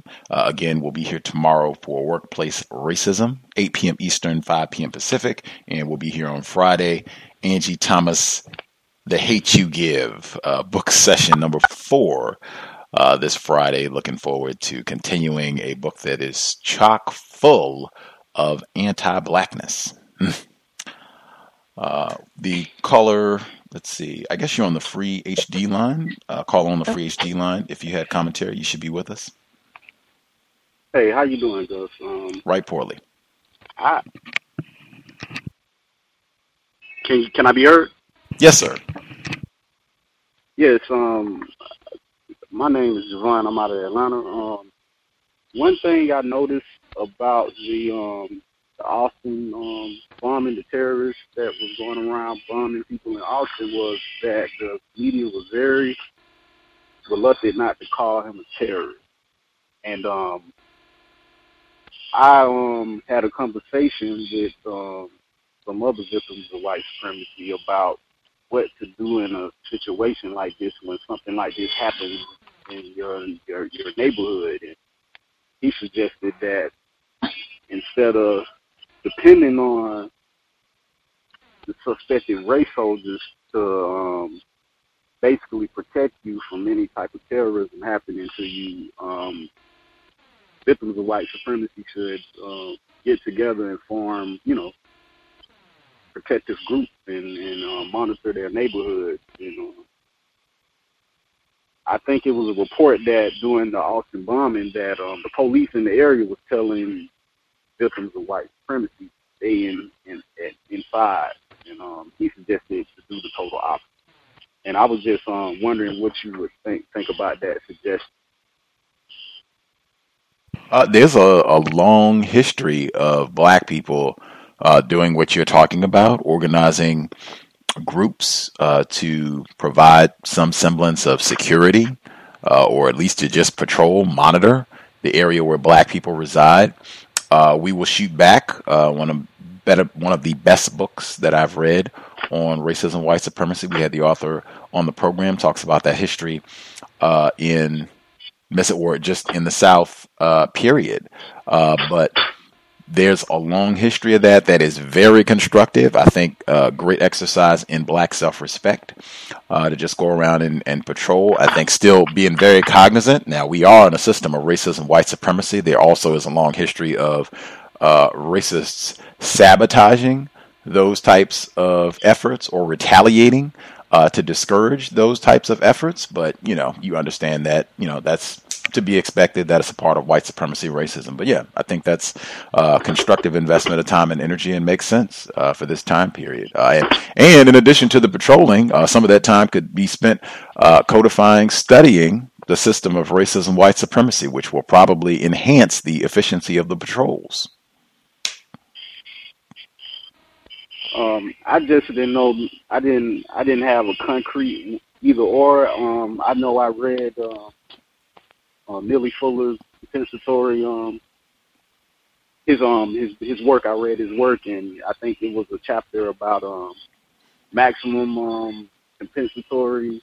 I can't recall exactly, but I think to the notion he said something about the victim would have to decide if they had enough in order to, it's up to the victim to decide if they're tired of being victimized, to make that decision and go all the way out with it. I'm pretty sure I'm not quoting him, directly, but to some form of what I'm saying. And I don't really, but on the other hand, I feel like what my friend of mine was saying was very constructive too. I think it was one of the constructive, but to actively go out there and patrol, and I don't know how constructive that is per se, but I take in all information and suggestions on how to keep things like this from happening, because it's going to happen again. It's just a matter of time, and it's up to, I feel like it's up to us as victims to be able to, keep things like this from, impacting us in such a major level. And I'll mute my line and continue to listen. Absolutely. Well, there's absolutely nothing that can be done under these circumstances to stop it from happening, unless I've been misinformed. I think there are a lot of examples where black people were patrolling and whites came in and did whatever they wanted to do anyway. I'm thinking a specific example right now, what they call the Atlanta child murders, which is not accurate. They had black people patrolling after a number of black children had continued to disappear and be killed, and they got a lot of publicity. You had black people going around with weapons and saying, we're going to defend black children, and then, within a matter of a short period, a child ended up right in the area where they had been patrolling. So that is the system of racism, white supremacy. It's up to the individual to evaluate. I would just say with Mr. Fuller, I think what you're talking about is Maximum Emergency Compensatory Act, a Maximum Emergency Compensatory Act. It used to be McJ, but that is something entirely different from just patrolling. That is about counter-violence, as you said, up to the victim, non-white person, to decide when they cannot take anymore and they're going to engage in counter-violence. But that's very different from patrolling, just, saying you want to walk around and monitor or provide surveillance for your area, what have you. Other folks, you had commentary that you wanted to get in? Let's see. Emmy, did you have... Can I be heard? Yes, ma'am. In response to his response to my question, I felt that he could be practicing racism. I think that although having a term that accurately describes something, we already have that term. So I thought we were all on the same page, that no matter if it's called fascism or whatever other terms he wanted to use, that what really speaks to the reality is the system of white supremacy. So I wasn't impressed or anything by his response, other than it confirmed for me that I think he could be practicing racism. And in being so wordy, it took away from what I was trying to get at, which is that Dr. Welsing, who is a scientist, and I maintain that the point of science is to be able to make predictions. That's one of the points, that you study something so much that you're able to predict what is going to occur.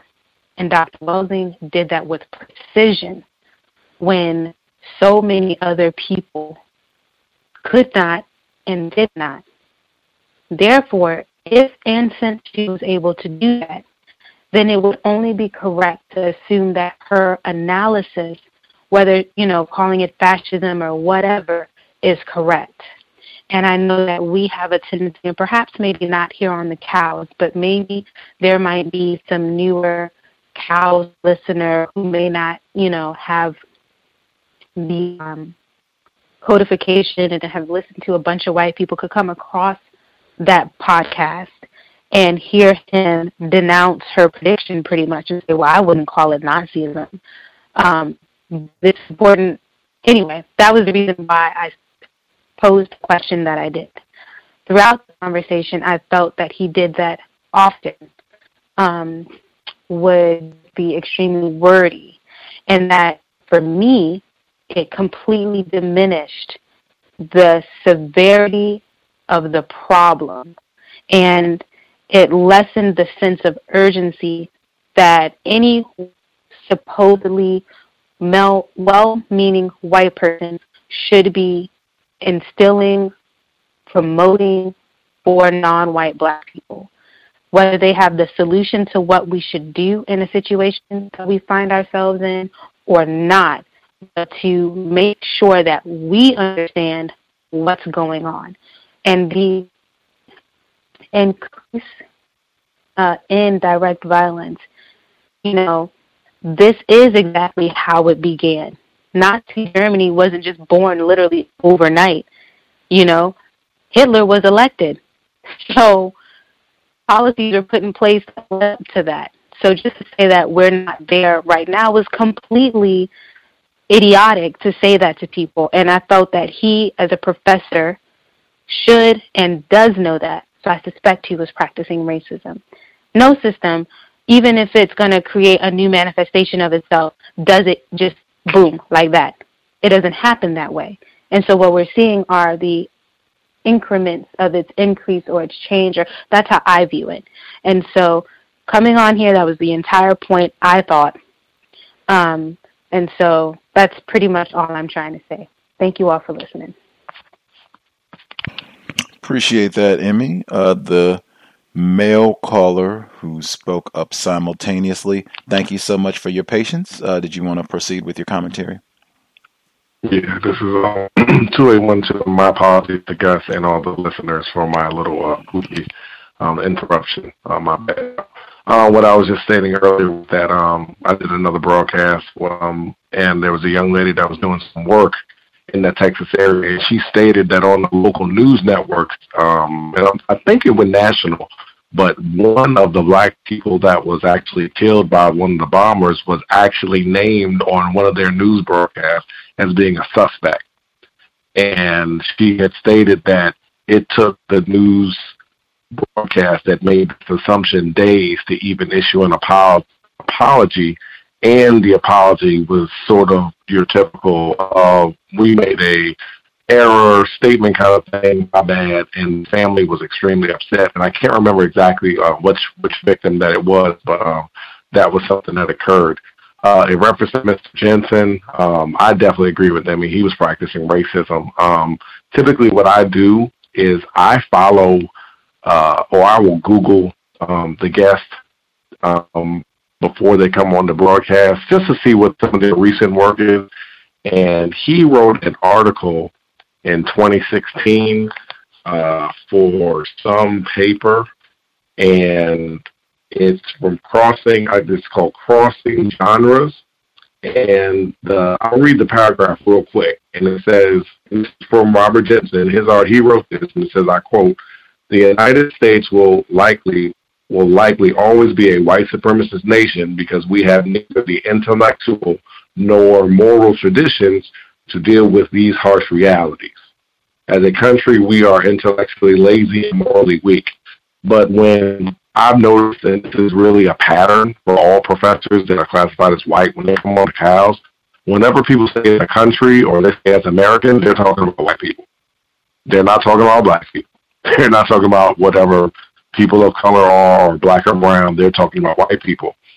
And listening also this morning to Gus's exchange at that tacky event that he went to with the Kumbaya, I think it was recently, and the small conference where you and another Kyle's listener were there, and just that interaction you had with that 16-year-old person. What I really wanted to ask him was basically on that paragraph that you just wrote in this article in 2016, it sounds like what you mean is that white people are not going to stop practicing racism. I think that he would have probably given us a million words, but that's what it all comes down to. I highly suspect he's practiced racism, and that's what a lot of these white professors like to use is just that jargon to kind of fool people with just saying, hey, AKA, we as white people are not going to stop practicing racism at all, and we like to just use big words to continue to make money off of racism, but to confuse its victims as well. Thanks, Gus, and I'll mute my line. Fascinating. Yeah, I have not read that report, and I do agree with that tendency. Generally, whites, when they say Americans or use the kind of vague we, they're talking about whites. They're not talking about black people. So, yeah, and that's been my experience. Whites, they do not, just because that makes it flagrant. I are not going to stop practicing racism ever. That's just, it's a way of life. To just make it plain. They're not going to do that. I had the buckets of words sound effect ready to roll, but I was kind of toggling back and forth looking at the switchboard because I was trying to, accommodate. If people had got hands up earlier, I would have stopped my questions a little bit sooner and went to the phone lines, but people were kind of late getting to the hands occupied and, other things they had to do. Other folks, any other comments that folks had, things that stood out from Dr. Jensen, or just things that you wanted to get in about the bombings?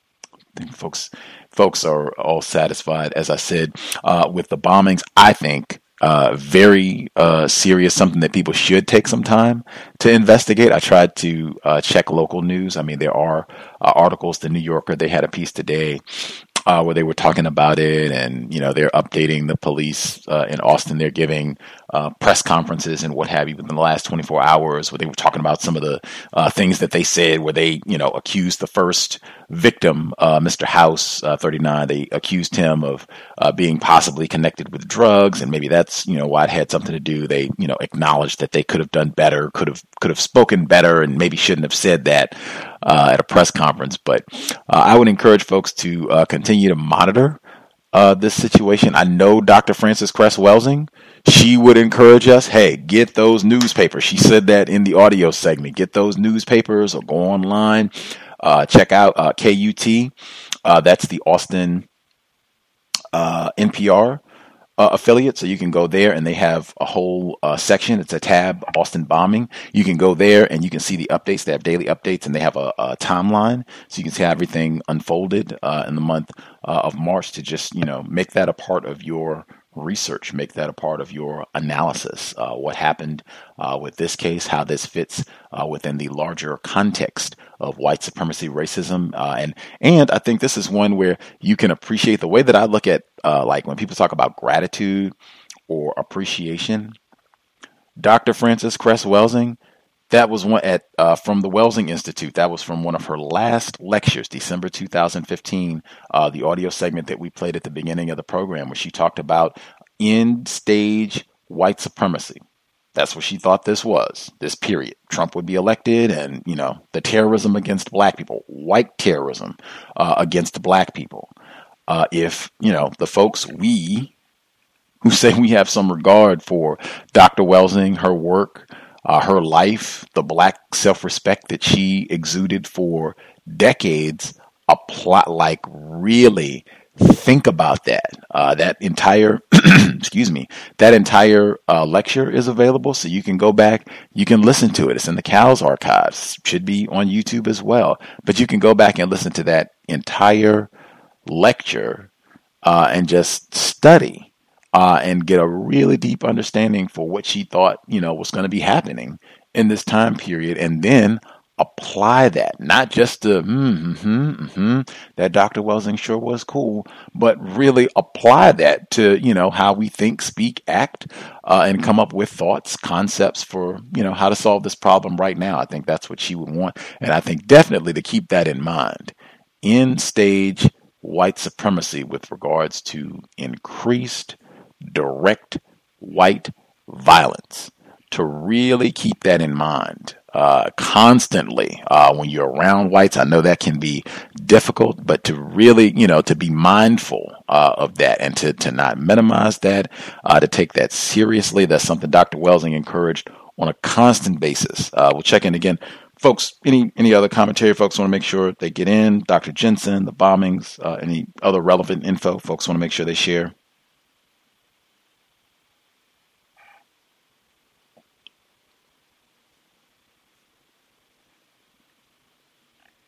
We'll assume folks are all satisfied. Again, we should be here about 24 hours from now, 8 p.m. Eastern, 5 p.m. Pacific, workplace racism. We'll be looking forward if folks have thoughts, suggestions, ideas on what to do to neutralize racism, white supremacy in the workplace. And the book study on Friday, compensatory call-in this coming Saturday, being pretty active as we move into spring 2018. If you have questions, guest suggestions, gripes, thoughts, if you can't find something in the archives, drop an email, untiljustice@gmail.com, untiljustice@gmail.com. Let me know, and we will try to respond promptly. With regards to the bombings, we should have a black female on the program, also from the Austin, Texas area. When we had Dr. Martin Kevorkian on the program, who is also at the University of Texas, Austin, I think we've had a number of professors from that institution on the program over the years, but he recommended that we get Simone Brown, a black female, on the program. She wrote the book Dark Matters, which is about the surveillance, the historic surveillance of black bodies in the system of white supremacy. She talks about the different ways that technology has refined, that process and technology has been refined over the years of terrorizing and surveilling black bodies. But that's what her research is about, and specifically to talk about that book within the context of the Austin bombings. But I'm really looking forward. I know Dr. Kevorkian, admitted white supremacist, Dr. Kevorkian did rave about her book. He has recommended some pretty good books before that had great info about white supremacy, racism. So I have her book. I'm looking forward to reading it. Again, Simone Brown, reading is more important than watching television, reading and writing. Simone Brown with an E on the end. Simone Brown, Dark Matters, black female. She's a professor at the University of Texas, Austin, and she should be hanging out with us within the next few days or so to, again, talk about her work. Austin bombings, on the grind. The person that dialed in on the free HD line, did you have commentary, question, gripe? Line should be open. Yes, that's me, Gus, HV, formerly HV Ivy now. So I'm calling in so late. As I said before, I tried to call in last hour because these racists are charging me. Can I be heard? Yes, ma'am. Okay, because I said all that. Well, greetings, Gus, and greetings to everyone on the line. Man, Dr. Jensen, he is such a racist, and he is just like everybody said, and he's just so dedicated. Like first of all, you asked him if we are in increasing danger of white terrorism, and he just used so many buckets of words and did not answer your question, in my view. He just kind of went all around it and just kind of hem and hawed around, the answer instead of just, saying yes and kind of giving all of these examples that sort of point to it, but he didn't want to just, straight out say it. And the conflation, like you said, with the so-called sexism and the rest of it. And just like you said, like his trouble with which he didn't have it tonight, but his trouble with the term dedication, that just shows his dedication to white supremacy. And he was very, very careful about the things that he said and the language that he used. It was just like you said with the missteps. He was using a lot of, language like that, and he didn't want to use like the most accurate terms, and he kept like making excuses and saying stupid stuff in my view, like, we got all this progress and all this stuff about this progress in Austin and all of this, and just making all these excuses for these cops and all these people, and like just like defending them and defending their behavior and all of that. And then there's one thing that I watch out for a lot of times is when you and even when Justice, when she was on the program, when you guys ask what can be done, like you were even asking him what can well-meaning whites do and this, that, and the other, and he talked about all this stuff about conversation and all this stuff. We've been talking like from the beginning. It's like, what would you suggest if your children were subjected to what black people and other non-white people are subjected to, all of this murder and this medical apartheid and all of these acts of terrorism? What would you do? Would you be worried about sitting up here doing all this talking? No, and that's not how white people operate.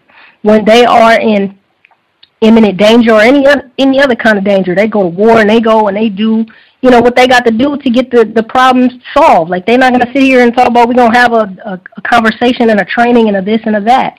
So it's like they don't never offer no real solutions, which again speaks to their dedication to white supremacy, and that's something that I noticed from him. I have so much more on my heart about this man and about even the bombings and a lot of that stuff. But I've already talked almost 5 minutes. I don't want to talk like 10 minutes straight or anything. But thanks for everybody for listening, and thanks Gus for taking my call. And I'll mute my line. Let's see. Give us one more thing that was on your heart about suspected race soldier Dr. Jensen. Oh man. Okay.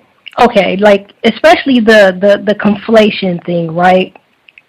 Okay, you say that there's a system of it's a couple things.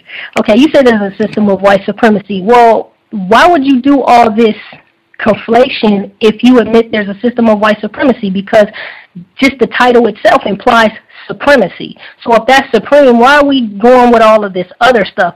This man, to me, okay, let me ask you a question, Gus, if I may. I know he's a doctor and he's a professor at a college or something. Is that right? Yes, ma'am. Okay, and he has this book where he talks about, he says, the problem is white people. Does he teach like so-called African American studies or something about racism as his profession, as being a professor? I'm going to go to his faculty page at the University of Austin so we can see exactly what he teaches. Let's see.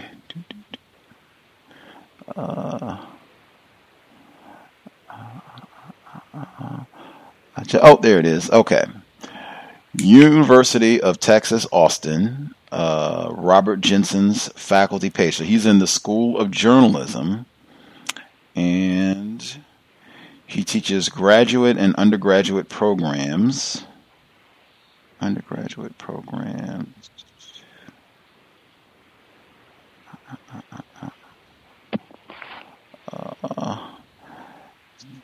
Does it list? It doesn't list. Oh, wait a minute. Does it offer? I just want to see if it has the exact titles of his courses listed. This is not it. It might take a second. If you want to go ahead with your commentary, then I can give you his exact courses. Okay. I mean, and you don't have to, because I guess the point that I'm making is that one thing I notice about him is he talks about racism a lot. And, just even one of the callers, I think the one who spoke right before me, talked about an article that he wrote, about racism. He strikes me as, one, a person who is dedicated to the system, and what he wants to do is he wants to confuse in the way that he talks about the situation, and also he wants to be a person that is pretending to be doing something about racism, which reduces, again, the victims doing something about it, if we got white people doing something about it. And also, to me, he just kind of strikes me as a hustler, like he's doing this for money, because he doesn't have the real motive of wanting to end white supremacy. So he just really strikes me as a hustler, and he's saying, like I said, stupid stuff, talking about, oh, we don't really know motives because of this reason and that reason or whatever. Well, if the bomber doesn't know the victims, why in the world would he bomb them? We in a system of white supremacy. We got white people bombing black people who they don't even know, and we don't know the motives. Like, what are you talking about? And the defense he was given toward the propaganda and the racism that was being put out there about these people were, or the victims were on drugs, or they did it themselves, and just all this nonsense. So it's just like this man. And I had a question. Can I ask you a question, Gus? I reckon. Okay. I said on a previous broadcast, like the last one we had, or just recently, I said that women are not subject to men; they're subject to white men. And the thing that I noticed is that if a person says something like that, white people will try to take that and try to say that they'll try to take that and say that white men are trying to force them to practice racism. Well, my thing with that is this: I'm subject to white men, however, and white women. However, they're not forcing me to go and eat out. So that doesn't mean that they force me. They could, but that doesn't mean that they do, that they force me to do everything I do. So even white women, if you're subject to white men, that doesn't mean that they're forcing you to practice racism. And in my view, why I would say they're subject to them is because they rape them, and they rape their children, and they get 30 days, and they get 90 days, and what are these women going to do about it? Apparently nothing, because that's what it is, and it's still like that, and I'm pretty sure they don't like that. That being said, that doesn't mean they're forcing you to practice racism, and the evidence shows that they absolutely are not forcing you to practice racism. And what you do when you want to practice racism is you go to them to help you. If you want to get a black man lynched, you go and you say, we'll lynch him. And then the lie that's put out there is that he raped you. Or if you want to literally drag a black child down the hall of a school, literally do that.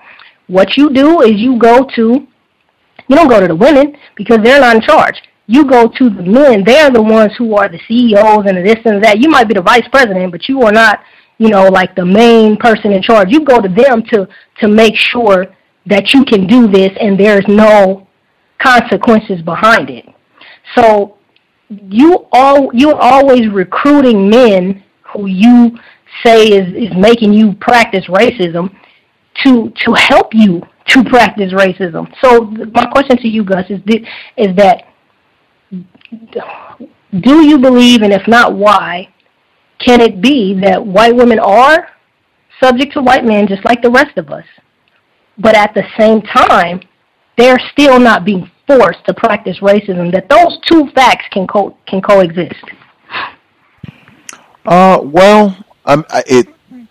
To answer your question, theoretically, yes, those facts could exist, but I have taken the position that white women are not subject to white men in the system of white supremacy. I have taken the position that they are equal partners. Now, absolutely, white men do mistreat white women. Absolutely, there's a lot of evidence of that, but whites mistreat whites all the time. White women talk about all the time how they cannot stand other white women.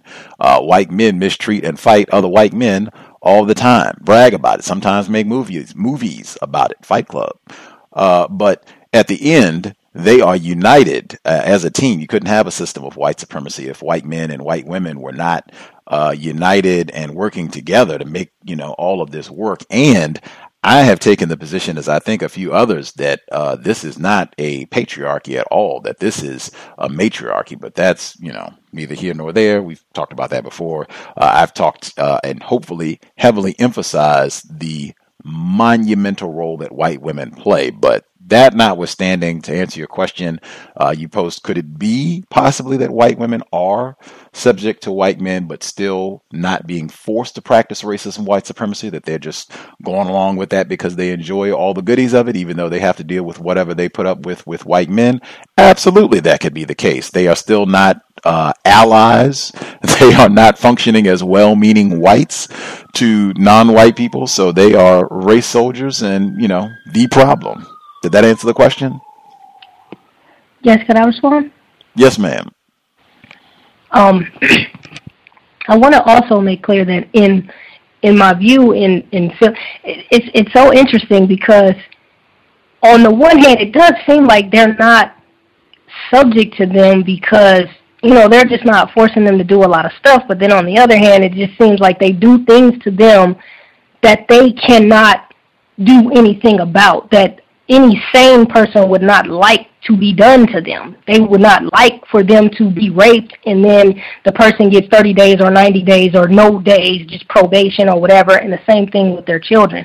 So things like that kind of makes me feel like they are subject to them, but at the same time, still very complicit, just as much of a race soldier, not just going along with racism, but practicing racism side by side with them, 18 in the practice of racism, at the same time having a lesser power differential, with a lesser power dynamic, I think is the way you say it, with them.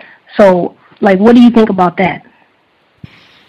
That could be. I think white men and white women, whites period, regardless, I think they grapple amongst themselves for power on the plantation. Who's going to be in control of the niggers? Who's going to have more authority over the niggers? That happens all the time. And, some have submitted that what we're seeing right now with the whole Me Too and everything is an adjustment. White women seeking or obtaining more authority in the system of white supremacy. That could be. But again, whites, although they might fight amongst themselves for power and fight and abuse themselves, which, absolutely does happen, at the end of the day, they put all those squabbles, or at least they do not allow those squabbles to disrupt their collective dedication to white supremacy. So, like I said, I've already come to my conclusion about white women and their role. So, I don't spend a whole lot of time on that. But, at the end of the day, race soldier, I just make sure that that's the key component that I keep in mind, and to not get sidetracked. When people like Dr. Jensen come along and are saying, that's patriarchy and white women are victims, I make sure that I don't get confused about their status and their relationship to me as a victim of white supremacy. Okay, can I say one more quick thing that has nothing to do with this? Let's hear it. Okay. Well, I want to quickly say that, I totally agree with everything that you just said, absolutely. And I would love to hear, in the future, just your perspective on, the matriarchy, because I find that very, very interesting, because I'm still even grappling with this whole issue of their subjugation or lack of subjugation. But the other thing I wanted to say is that I think the most, for me at least, the thing that sticks out the most about you doing this program for 9 years is the most impressive thing, and in my view, something to celebrate, you will probably disagree, is the endurance that you have had because of the obstacles that you have faced, to where you have gotten, taken off the air so many times. You even got your MacBook Pro and still, if I'm not mistaken, got taken off the air. After that, you've had guests after they've seen that you are not going to back down from these white people. You've had guests that you've had them to renege. You've had them to just outright decline, like Robin DiAngelo, which I really wanted to have her on the show and have her on the program and have you, talk to her. People have heard, programs where you try to speak as accurately and have motivated the callers to speak as accurately about racism as possible, and that has, caused you some problems. Not only that, but I'm sure a lot of things that have taken place that you haven't even spoken about, that you haven't even told us about, and you have overcome all this stuff over 9 years, and you did not let these white people make you quit. So I congratulate you for that, and I just want to say again that I think it's just remarkable. I said it before, for you to have this program for 9 years, if for no other reason than all the obstacles that you have overcome and continue to overcome. And I mute my line. Thanks for taking my call and letting me say all that for so long. Appreciate it, Ivy. Hopefully we will not have to do 10 years. That is the goal, to try to hopefully contribute to getting this problem solved as quickly as possible.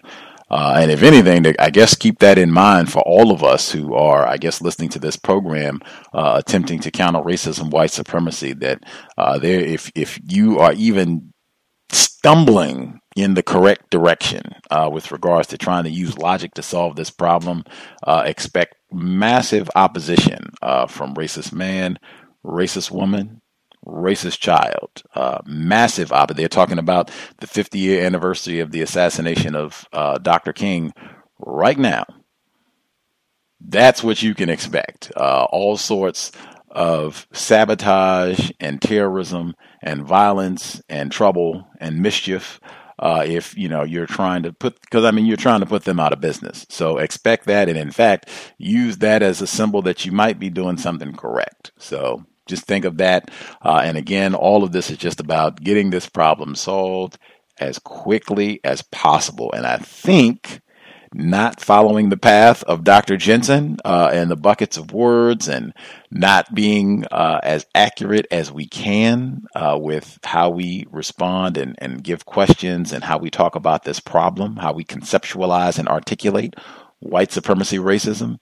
That right there is a part of why we don't get this problem solved. And also want to make sure I say from that article that the caller read, that Dr. Jensen wrote, that white supremacy, this will always, I think it was said, Dr. Jensen wrote something to the effect of, this will always be a white supremacist country. That, number one, he didn't say white people are dedicated to white supremacy racism, that they'll always practice racism. That, in my view, much more accurate, would have been much more constructive. But also, I've said before, very dangerous, that idea. I think that supports racism, white supremacy itself. People talking forever. It's always going to be white supremacy racism. False. Dr. Welsing would totally disagree. This problem can and will be solved, and we can solve this problem quickly. That's just that right there is a part of racism. I just was talking about that. Believing that this problem can be solved. That is huge. Believing that this problem can be solved. There would be no reason for Dr. Jensen to write any of these books. No reason for this program. We could all be, eating ice cream, or find whatever, sedative will help us deal with the plantation. Get, the strongest drugs we can possibly get, or whatever other narcotics, and, forget all this. We can find something else to do with our time if this problem cannot be solved. That's not the position that I've taken, and they would not be sabotaging Gus T Renegade and my little ragtag outfit here. They would not have subjected Dr. King to that COINTELPRO program and everything else that he and Coretta Scott King endured during their lives if this problem could not be solved. That's just, following drunk logic, in my opinion. Why would you, have to waste time with retards like myself if this problem could not be solved? Just make sure I emphasize that. Problem can be solved. Problem can be solved. The problem, racism, white supremacy, can be solved. Whites can be put out of business. We can do it. Dr. Welsing absolutely believed. Folks don't remember anything else. Dr. Welsing fervently believed that whites can be put out of business. We can do it. That is our cosmic duty. Folks satisfied? Anything else we need to get in, or are we set to call it a broadcast?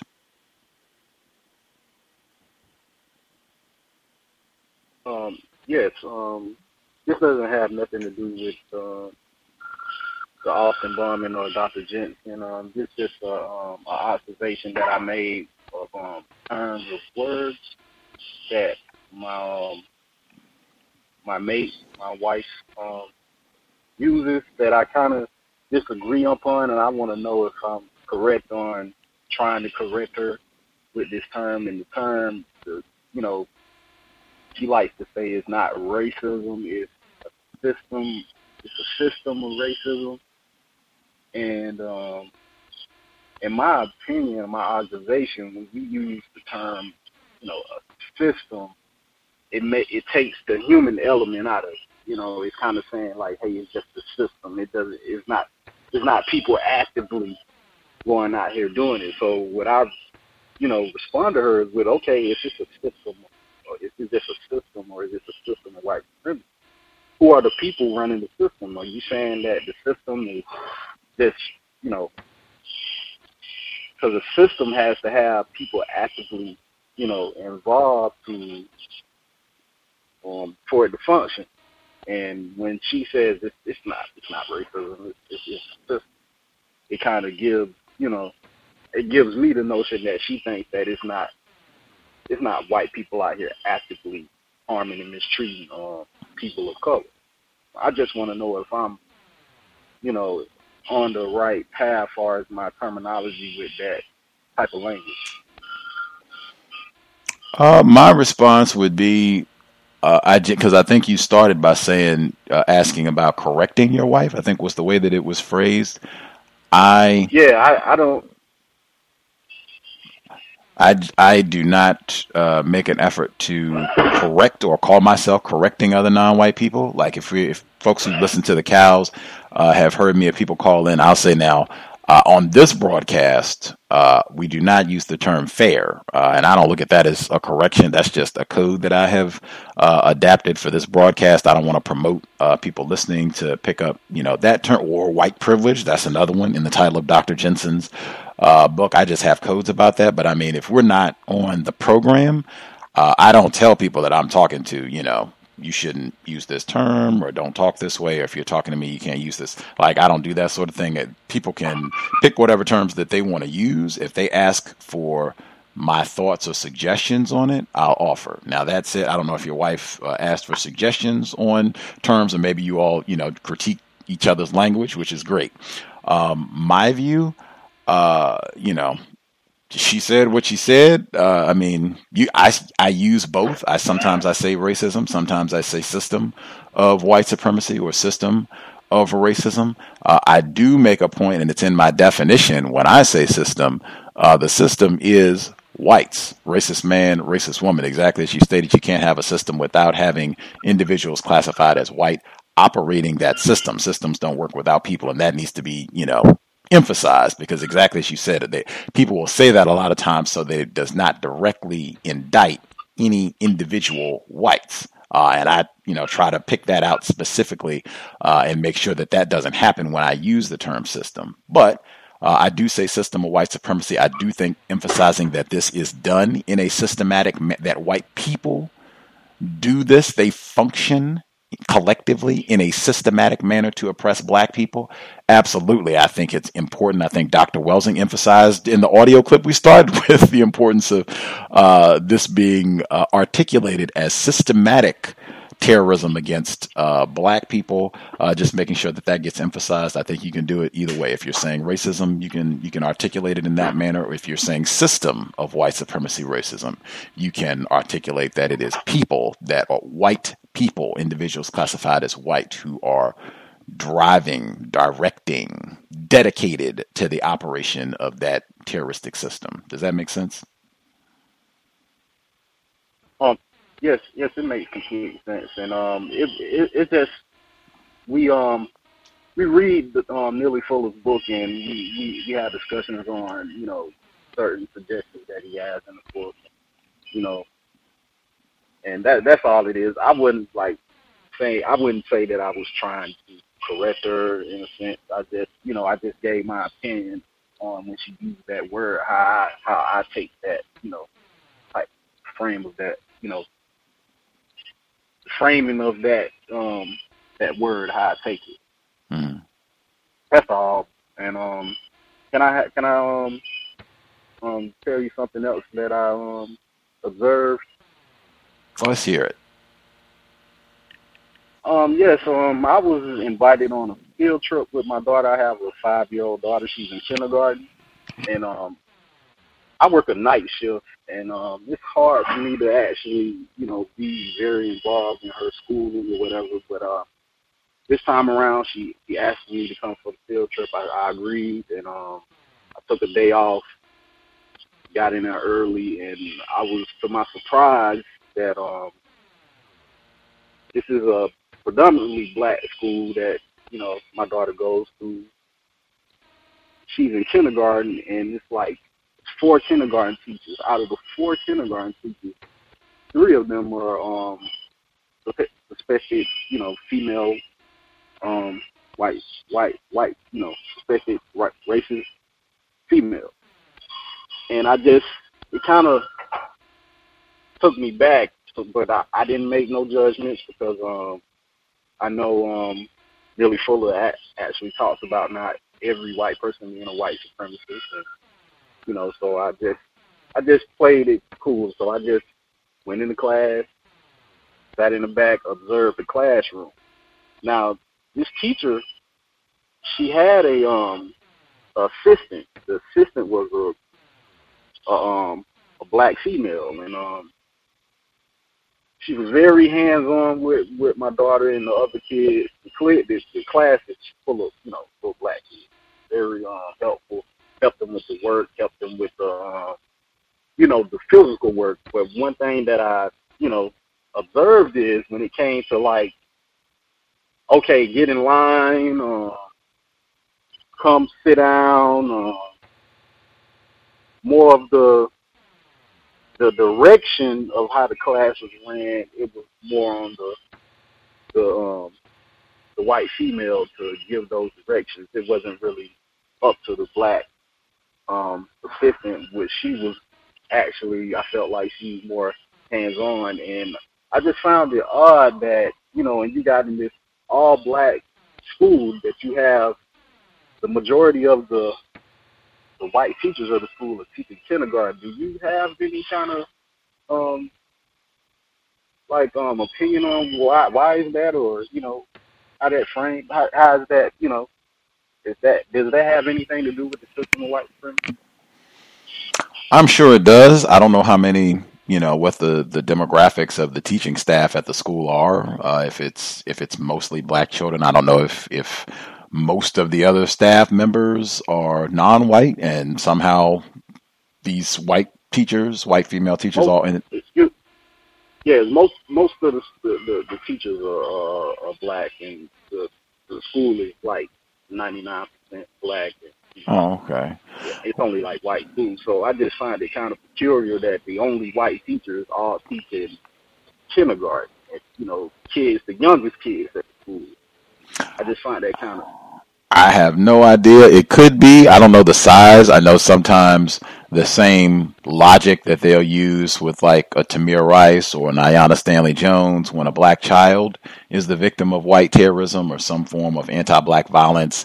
They'll say that black children are, tend to be perceived as adults and significantly larger if these are smaller white women. I know sometimes I've been in school settings where they have white women that are smaller. And they will, express concern about working with larger children if they're in an environment that has this high concentration of melanated children. They might have just put them in the kindergarten classes so that they, will feel safer, since the kindergartners, I would presume, would be much smaller. So they wouldn't have any reason to, fear that, if I'm working with, as opposed to if you're working with a 10-year-old or an 11-year-old, that might be closer to the same size. That might be a gander. I'm just speculating here. I don't know enough information about the environment, but that could be one reason that would, in my view, that would definitely relate to racism, white supremacy. But I don't know. Did you have a theory? Could I add on a question? Let's hear it, retired firefighter. Yes. Are those teachers, those white females, are they relatively young? Yes, one is young. But okay, well, it may be a situation to whereas they just getting into the school system, and they have a metaphor for it, combat situation, meaning that you got to be with the niggers for a little while before you finally get to your your ultimate dream destination, like Marjorie Douglas Senior High in Parkland, something like that. You got to pay your dues, so to speak. That's one of the reasons on how you would see a lot of white people, especially white females, in areas where it's a lot of black students, or in a quote-unquote area where black people are allowed to stay at. That's been my experience dealing in the school system. How does that sound? That sounds like it might be the case, because one of them was actually, I was told, that was teacher of the year, one of the white females. It, like I said, it just was a weird thing. Like, she's piling up her resume. And eventually she's going to get to a Marjorie Douglas. The reason why I mentioned, if you know, that's the high school where the quote unquote last mass shooting was at. It's considered to be very prestigious for a public school, and I guarantee you, the people that are there, they are veteran white teachers who have been teaching for a long time in the public school system. And they until that day anyway, were quite comfortable in their in going to work. Yes, I most definitely I didn't take that into consideration, but thanks for the commentary. Oh, the most important thing. Hang on. Whoop, whoop, whoop. The most important thing out of all of that, in my view, I do not, and I have talked with Mr. Fuller about it, and at the end of the day, he is a victim of racism. He has VGQ. I have VGQ. I do not agree, and it is extreme. In fact, I'm going to mute the line just because the noise is distracting me. I do not agree that not all white people are not racist, and that is dangerous. In fact, I don't even want that stated on the program without making sure that gets rebuffed every time, because I think it's dangerous to think that way, that this could possibly be a white person that is not racist. I have seen where, because of the programming, because of how we have been brain trashed and the high levels of white validation that exist, we are searching, praying, hoping, yearning that we are friends with that one white person who is not racist. Ted here, my pal, my friend, Susan, Helen, Richard, Nate is my buddy. He is not racist, or whomever it is. No, the exact, and Mr. Fuller would say, you should be thinking this person is probably racist. If this white person is able, they're probably racist. That's the way that Mr. Fuller says it. The way I say, if they're classified as white, racist, that's it. It's nothing else to think about. And again, all of this comes back to, what does it mean to be white? In my view, it should never even enter your mind. This could be a white person that's not racist. That's not logical. I could be wrong. I'm just making a flat statement. And again, I've talked to Mr. Fuller about it. It's not beef, conflict, nothing of all. I understand the logic of why he says that, but I've just come to a flat conclusion. No, that should be eliminated. I've just seen where that causes confusion and many, many victims. As I said, we are already trained to think that way anyway, that there are whites who are not racist, and I'm just saying it is flat not true. I've not found such a person. If you find such an individual, wow, that would be the discovery of a lifetime. Those white ladies will use that experience of teaching, quote unquote, teaching your child to subvert counter racism. Any non-white person's attempts to counter racism, they will come up with, well, I don't know what you're talking about. I've worked with black children, and I was quite successful at doing so. That sort of thing. They would use that. They use it all the time. The whole idea about some of my best friends are black, that kind of stuff, is very similar to that. And they would use that experience. They don't stay there long. They don't stay there long. It'll be manned with another crop of white teachers to go through that process. In some cases, some thoughts I have is the deliberate training process that they send them through. It's similar to any other job. You're training somebody, you want to put them in kind of like worst case scenario situations so they would have that experience as they go through hands-on type of training. From going from college to actually getting practical experience into the job of teaching. Yeah. Can I ask a question? For sure. We're going to do 10 minutes and then wrap so everybody can get everything done in 10 minutes. I can look at the clock. And I just wanted the male caller, that is so awesome. I meant to say before to commend you and your partner, Black Self-Respect, sharing, refining your counter-racist codes. That is spectacular. Bravo to you and your partner. And even when you go in to be with your child, your daughter, thinking these are probably racists, these three race soldier white women, that doesn't mean that you go in, being hostile or belligerent. You observe, do the same thing. You just use counter-racist logic to operate in that situation, observe, ask questions, observe with suspicion. But yeah, you still want to go in. I wouldn't say be cool, quote unquote, but be codified. Ivy, did you want to ask your question? Yes, I could barely hear the caller that was talking about these people who may or may not be racist, and the question that I had was, what is the relevance of whether or not any of them are racist, given the fact that white people collectively wage war against black people? Like, what, I guess, are you hoping to accomplish if you discover that one of them or whatnot is not a racist?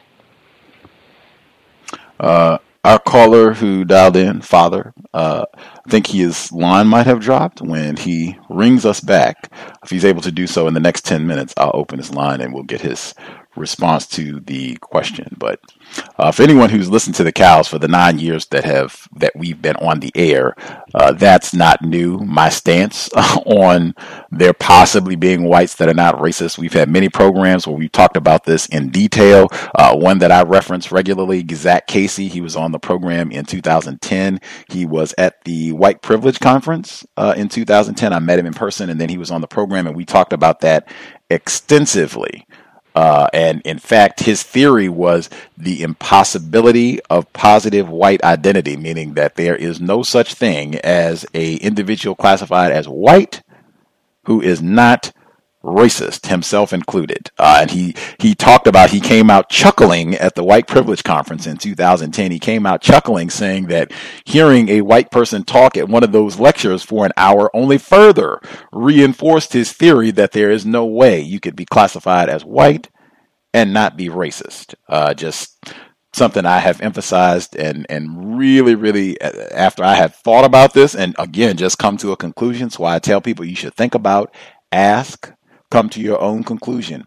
What does it mean to be white? And I think that's important because when we talk about solving this problem, this is something that I think will help speed up the process. Stop looking for whites that are not racist. Stop thinking they're whites that are not racist. At minimum, the bare minimum, Mr. Fuller says, if this person is able, they're probably racist. That should be the bare minimum in my opinion. I mean, that's kind of low. It should be substantially higher. They're white. That's all you need to know. Don't see caller. Might have to respond another day. If he don't know if he had other issues, other things happening. We'll give. He still has 6 minutes to dial back in. So, anything folks need to get in the 6 minutes that we're giving him? Any questions, comments, rebuffs, gripes?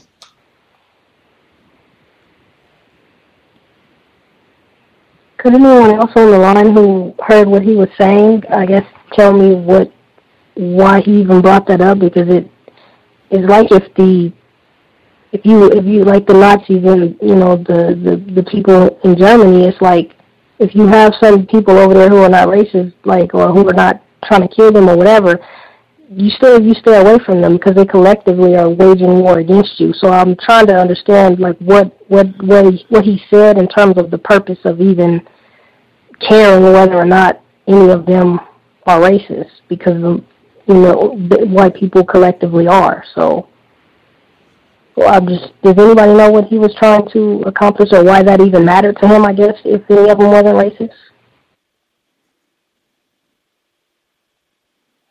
Don't know. That did come up with Zach Casey, admitted racist white supremacist. Just my only quick speculation would be that's very common with victims of white supremacy. Sometimes it is more comforting to think that there are at least some, maybe a small number of whites who are not racist, than to think that every single individual who is classified as white is a white supremacist racist. To think that way, and I think he said on the program, to think that way would mean that I'm sending my daughter, my son, to racists every day at school. I'm going to work with racists. I'm going to work. I'm going to the hospital and asking a racist to check on my health. Like that literally could drive you insane to think that way. That as a non-white person, he could understand why you might really, really desperately want to believe that there have to be some whites who are not racist. That was his speculation. I can see the logic in that. And I've seen this pattern a lot, where a lot of non-white people, that becomes something that they really, really hold on to tightly, dearly. And Dr. Bobby E. Wright, the greatest pathology in the world is to believe in things just because we wish them to be so. Anybody else have comment they need to get in? Oh, we have our caller back. You're going to have 3 minutes, sir. Thank you so much for dialing back in. The question that Ivy asked was, what was the significance or reason for you bringing up that these white female educators, may not be racist, that not every white person is a racist? Why did you bring that up? What was the importance of that? Because I'm very sensitive around, especially when it comes to my kids, about them, interacting with people that's considered white, and it, like I said, I had no idea that her teacher, she's been at the school for almost the whole year. I had no idea that her teacher was a white female. If I would have known this earlier, maybe I would have, considered moving her into a class where, the teacher might be black. But I was just assuming that since the school is predominantly, black school, the teachers that I have met in the past, that mostly was black. It never just crossed my mind that they might have white teachers at the school. I just found it very odd that all of them was teaching the same grade level. But what does that have to do with them possibly not being racist?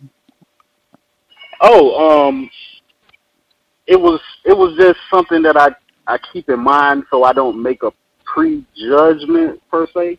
I don't know if that's code or not. I know that I tend to do that a lot, and my wife gets very kind of on edge when I go into situations already assuming that, but I always revert back to compensatory code and saying that yes, that's the logical thing to do, is to think that every white person, I should suspect at the least of them being a racist.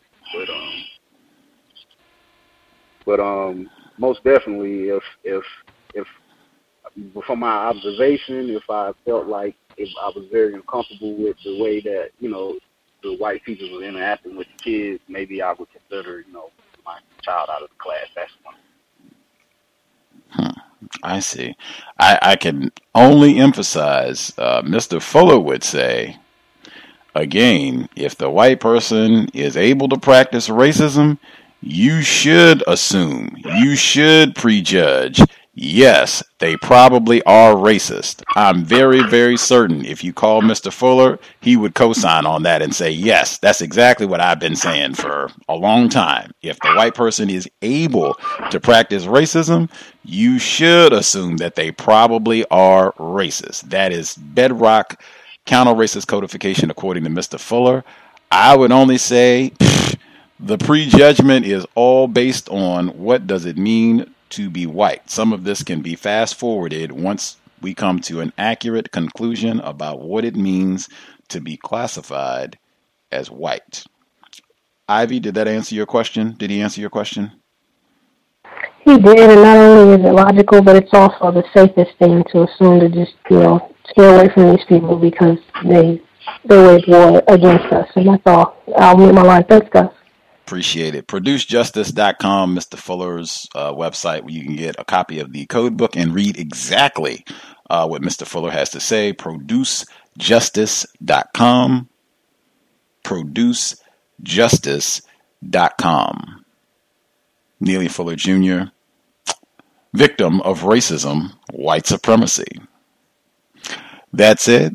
Thanks to all the folks who tuned in. Might be a good idea. I'm sure this is a lesson learned to check, investigate, to know who your child's instructors are early on. So that is not a rude awakening. That's one that you don't want to find out, 2, 3, 4 weeks down the road. I'm sure our caller would say, yeah, that's information I wish I had known earlier. I think he already said he would have maybe made some different decisions with regards to his child's education. So, yeah, maybe that's one, a lesson we can apply to our counter-racist code, to take your child's education extraordinarily serious and to make sure that you have lots of information about who's doing the teaching and what's going on. Stay informed if anything changes, if there's a change in principal or educator or counselor or whatever is happening. Make sure that you are very aware and sharing that between parents or whomever is involved in your child's education, your child's life. Very important education, very important information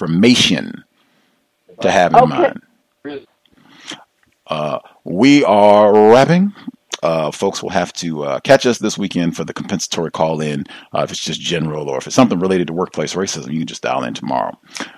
With that, thanks everyone for tuning in. I hope it was a constructive investment of your Thursday evening. Drop an email if you have a question, guest suggestion, recommendation, thought, gripe, untiljustice@gmail.com. Also on Twitter as well, @untiljustice. But you can drop an email, untiljustice@gmail.com, and let me know. I think I'm still trying to catch up from some of the emails from the flood, because now I have, the new emails coming in and all that. But at any rate, drop a line if you have question, comment, can't find something in the archives. And definitely, I hope the broadcast was worthy of your time and energy this evening. I have the article. I'll post that article that the caller mentioned. I'll put it on Facebook so people can check it out. The article that Dr. Jensen authored about white supremacy being permanent. With that, again, encourage sobriety would be best under conditions of white terrorism. Again, if folks, have some sincere regard for what Dr. Welsing had to say, man, apply her teaching. She for sure would want us to exude maximum black self-respect with regards to sobriety, especially under these conditions. If this is end stage white supremacy, race soldiers are mailing bombs, white race soldier firefighters are spitting on black children in public, all of these incidents happening on a regular basis. If that's the case, then we should really reflect serious counter-racist codification in our behavior at all times. And in my view, that would for sure mean I am going to be sober so I can be alert and thinking clearly, paying attention to what's happening around me so I can be mindful, not surprised.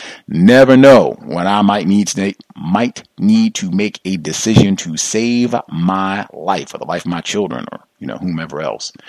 At any rate, especially if you're in a vehicle, you should for sure be sober. You never know. Daniel Holtzclaw, might be pulling you over. You certainly might have to make life-saving decisions. Being under the influence will not help you solve problems in those situations. If you're going to be driving, certainly you want to buckle up. Matter of fact, if you're going to be in a vehicle, driver or passenger, buckle up. Let's do everything we can to minimize contact with race soldiers, badge or no. That said, Creator, we ask that you help us remain patient with other Black people, victims of white supremacy. We ask that you help us remain patient with ourselves. Remind us to demonstrate the highest levels of Black self-respect at all times, in all places, each and every time we are in contact with another Black person. It has been time. Replace white supremacy with justice immediately. Cal signing out. Thanks all for tuning in. Nigga, you so brainwashed. I'm a victim, brother. Problem. You're a victim. I'm a victim of 400 years of conditioning. Shut up. The man has programmed my conditioning. Even my conditioning has been conditioned.